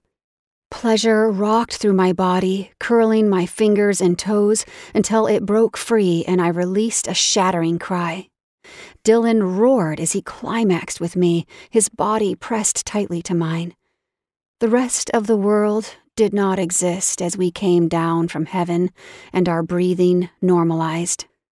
By the time I could work my muscles again, my arms were stiff from being locked around him.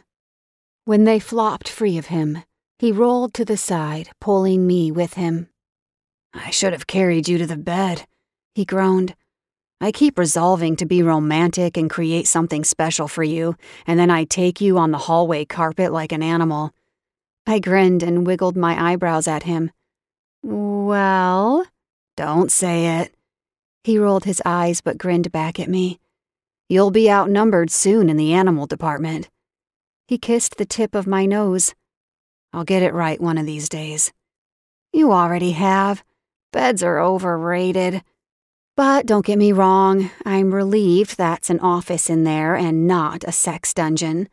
He barked a laugh, then pulled me on top of his chest and sighed happily.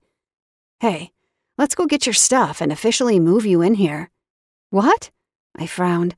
"You mean now?" He shrugged and sat up, leaning on his elbows. "You know what they say. There's no time like the present." Standing, he held a hand out to me. "Come on, it won't take long. I'm strong. I can carry a lot in one load." "Of course you are." I winked teasingly and slid my hand in his to let him help me to my feet. We dressed, and before we made it to the stairs, he bent and scooped me into his arms. I held on. He whispered into my hair as he easily carried me down the stairs. "You've made me a very happy man." Tears formed, but I blinked them away. Damn hormones. When we reached the front door, he paused. His face had grown serious, but he spoke in Klingon. "B.E.A.R.S. I couldn't fight the tears after hearing that. They flooded my eyes and spilled down my cheeks. With a huge smile and my whole heart, which was now a lump in my throat, I repeated the phrase back to him. "B.E.A.R.S. You are my love." The end.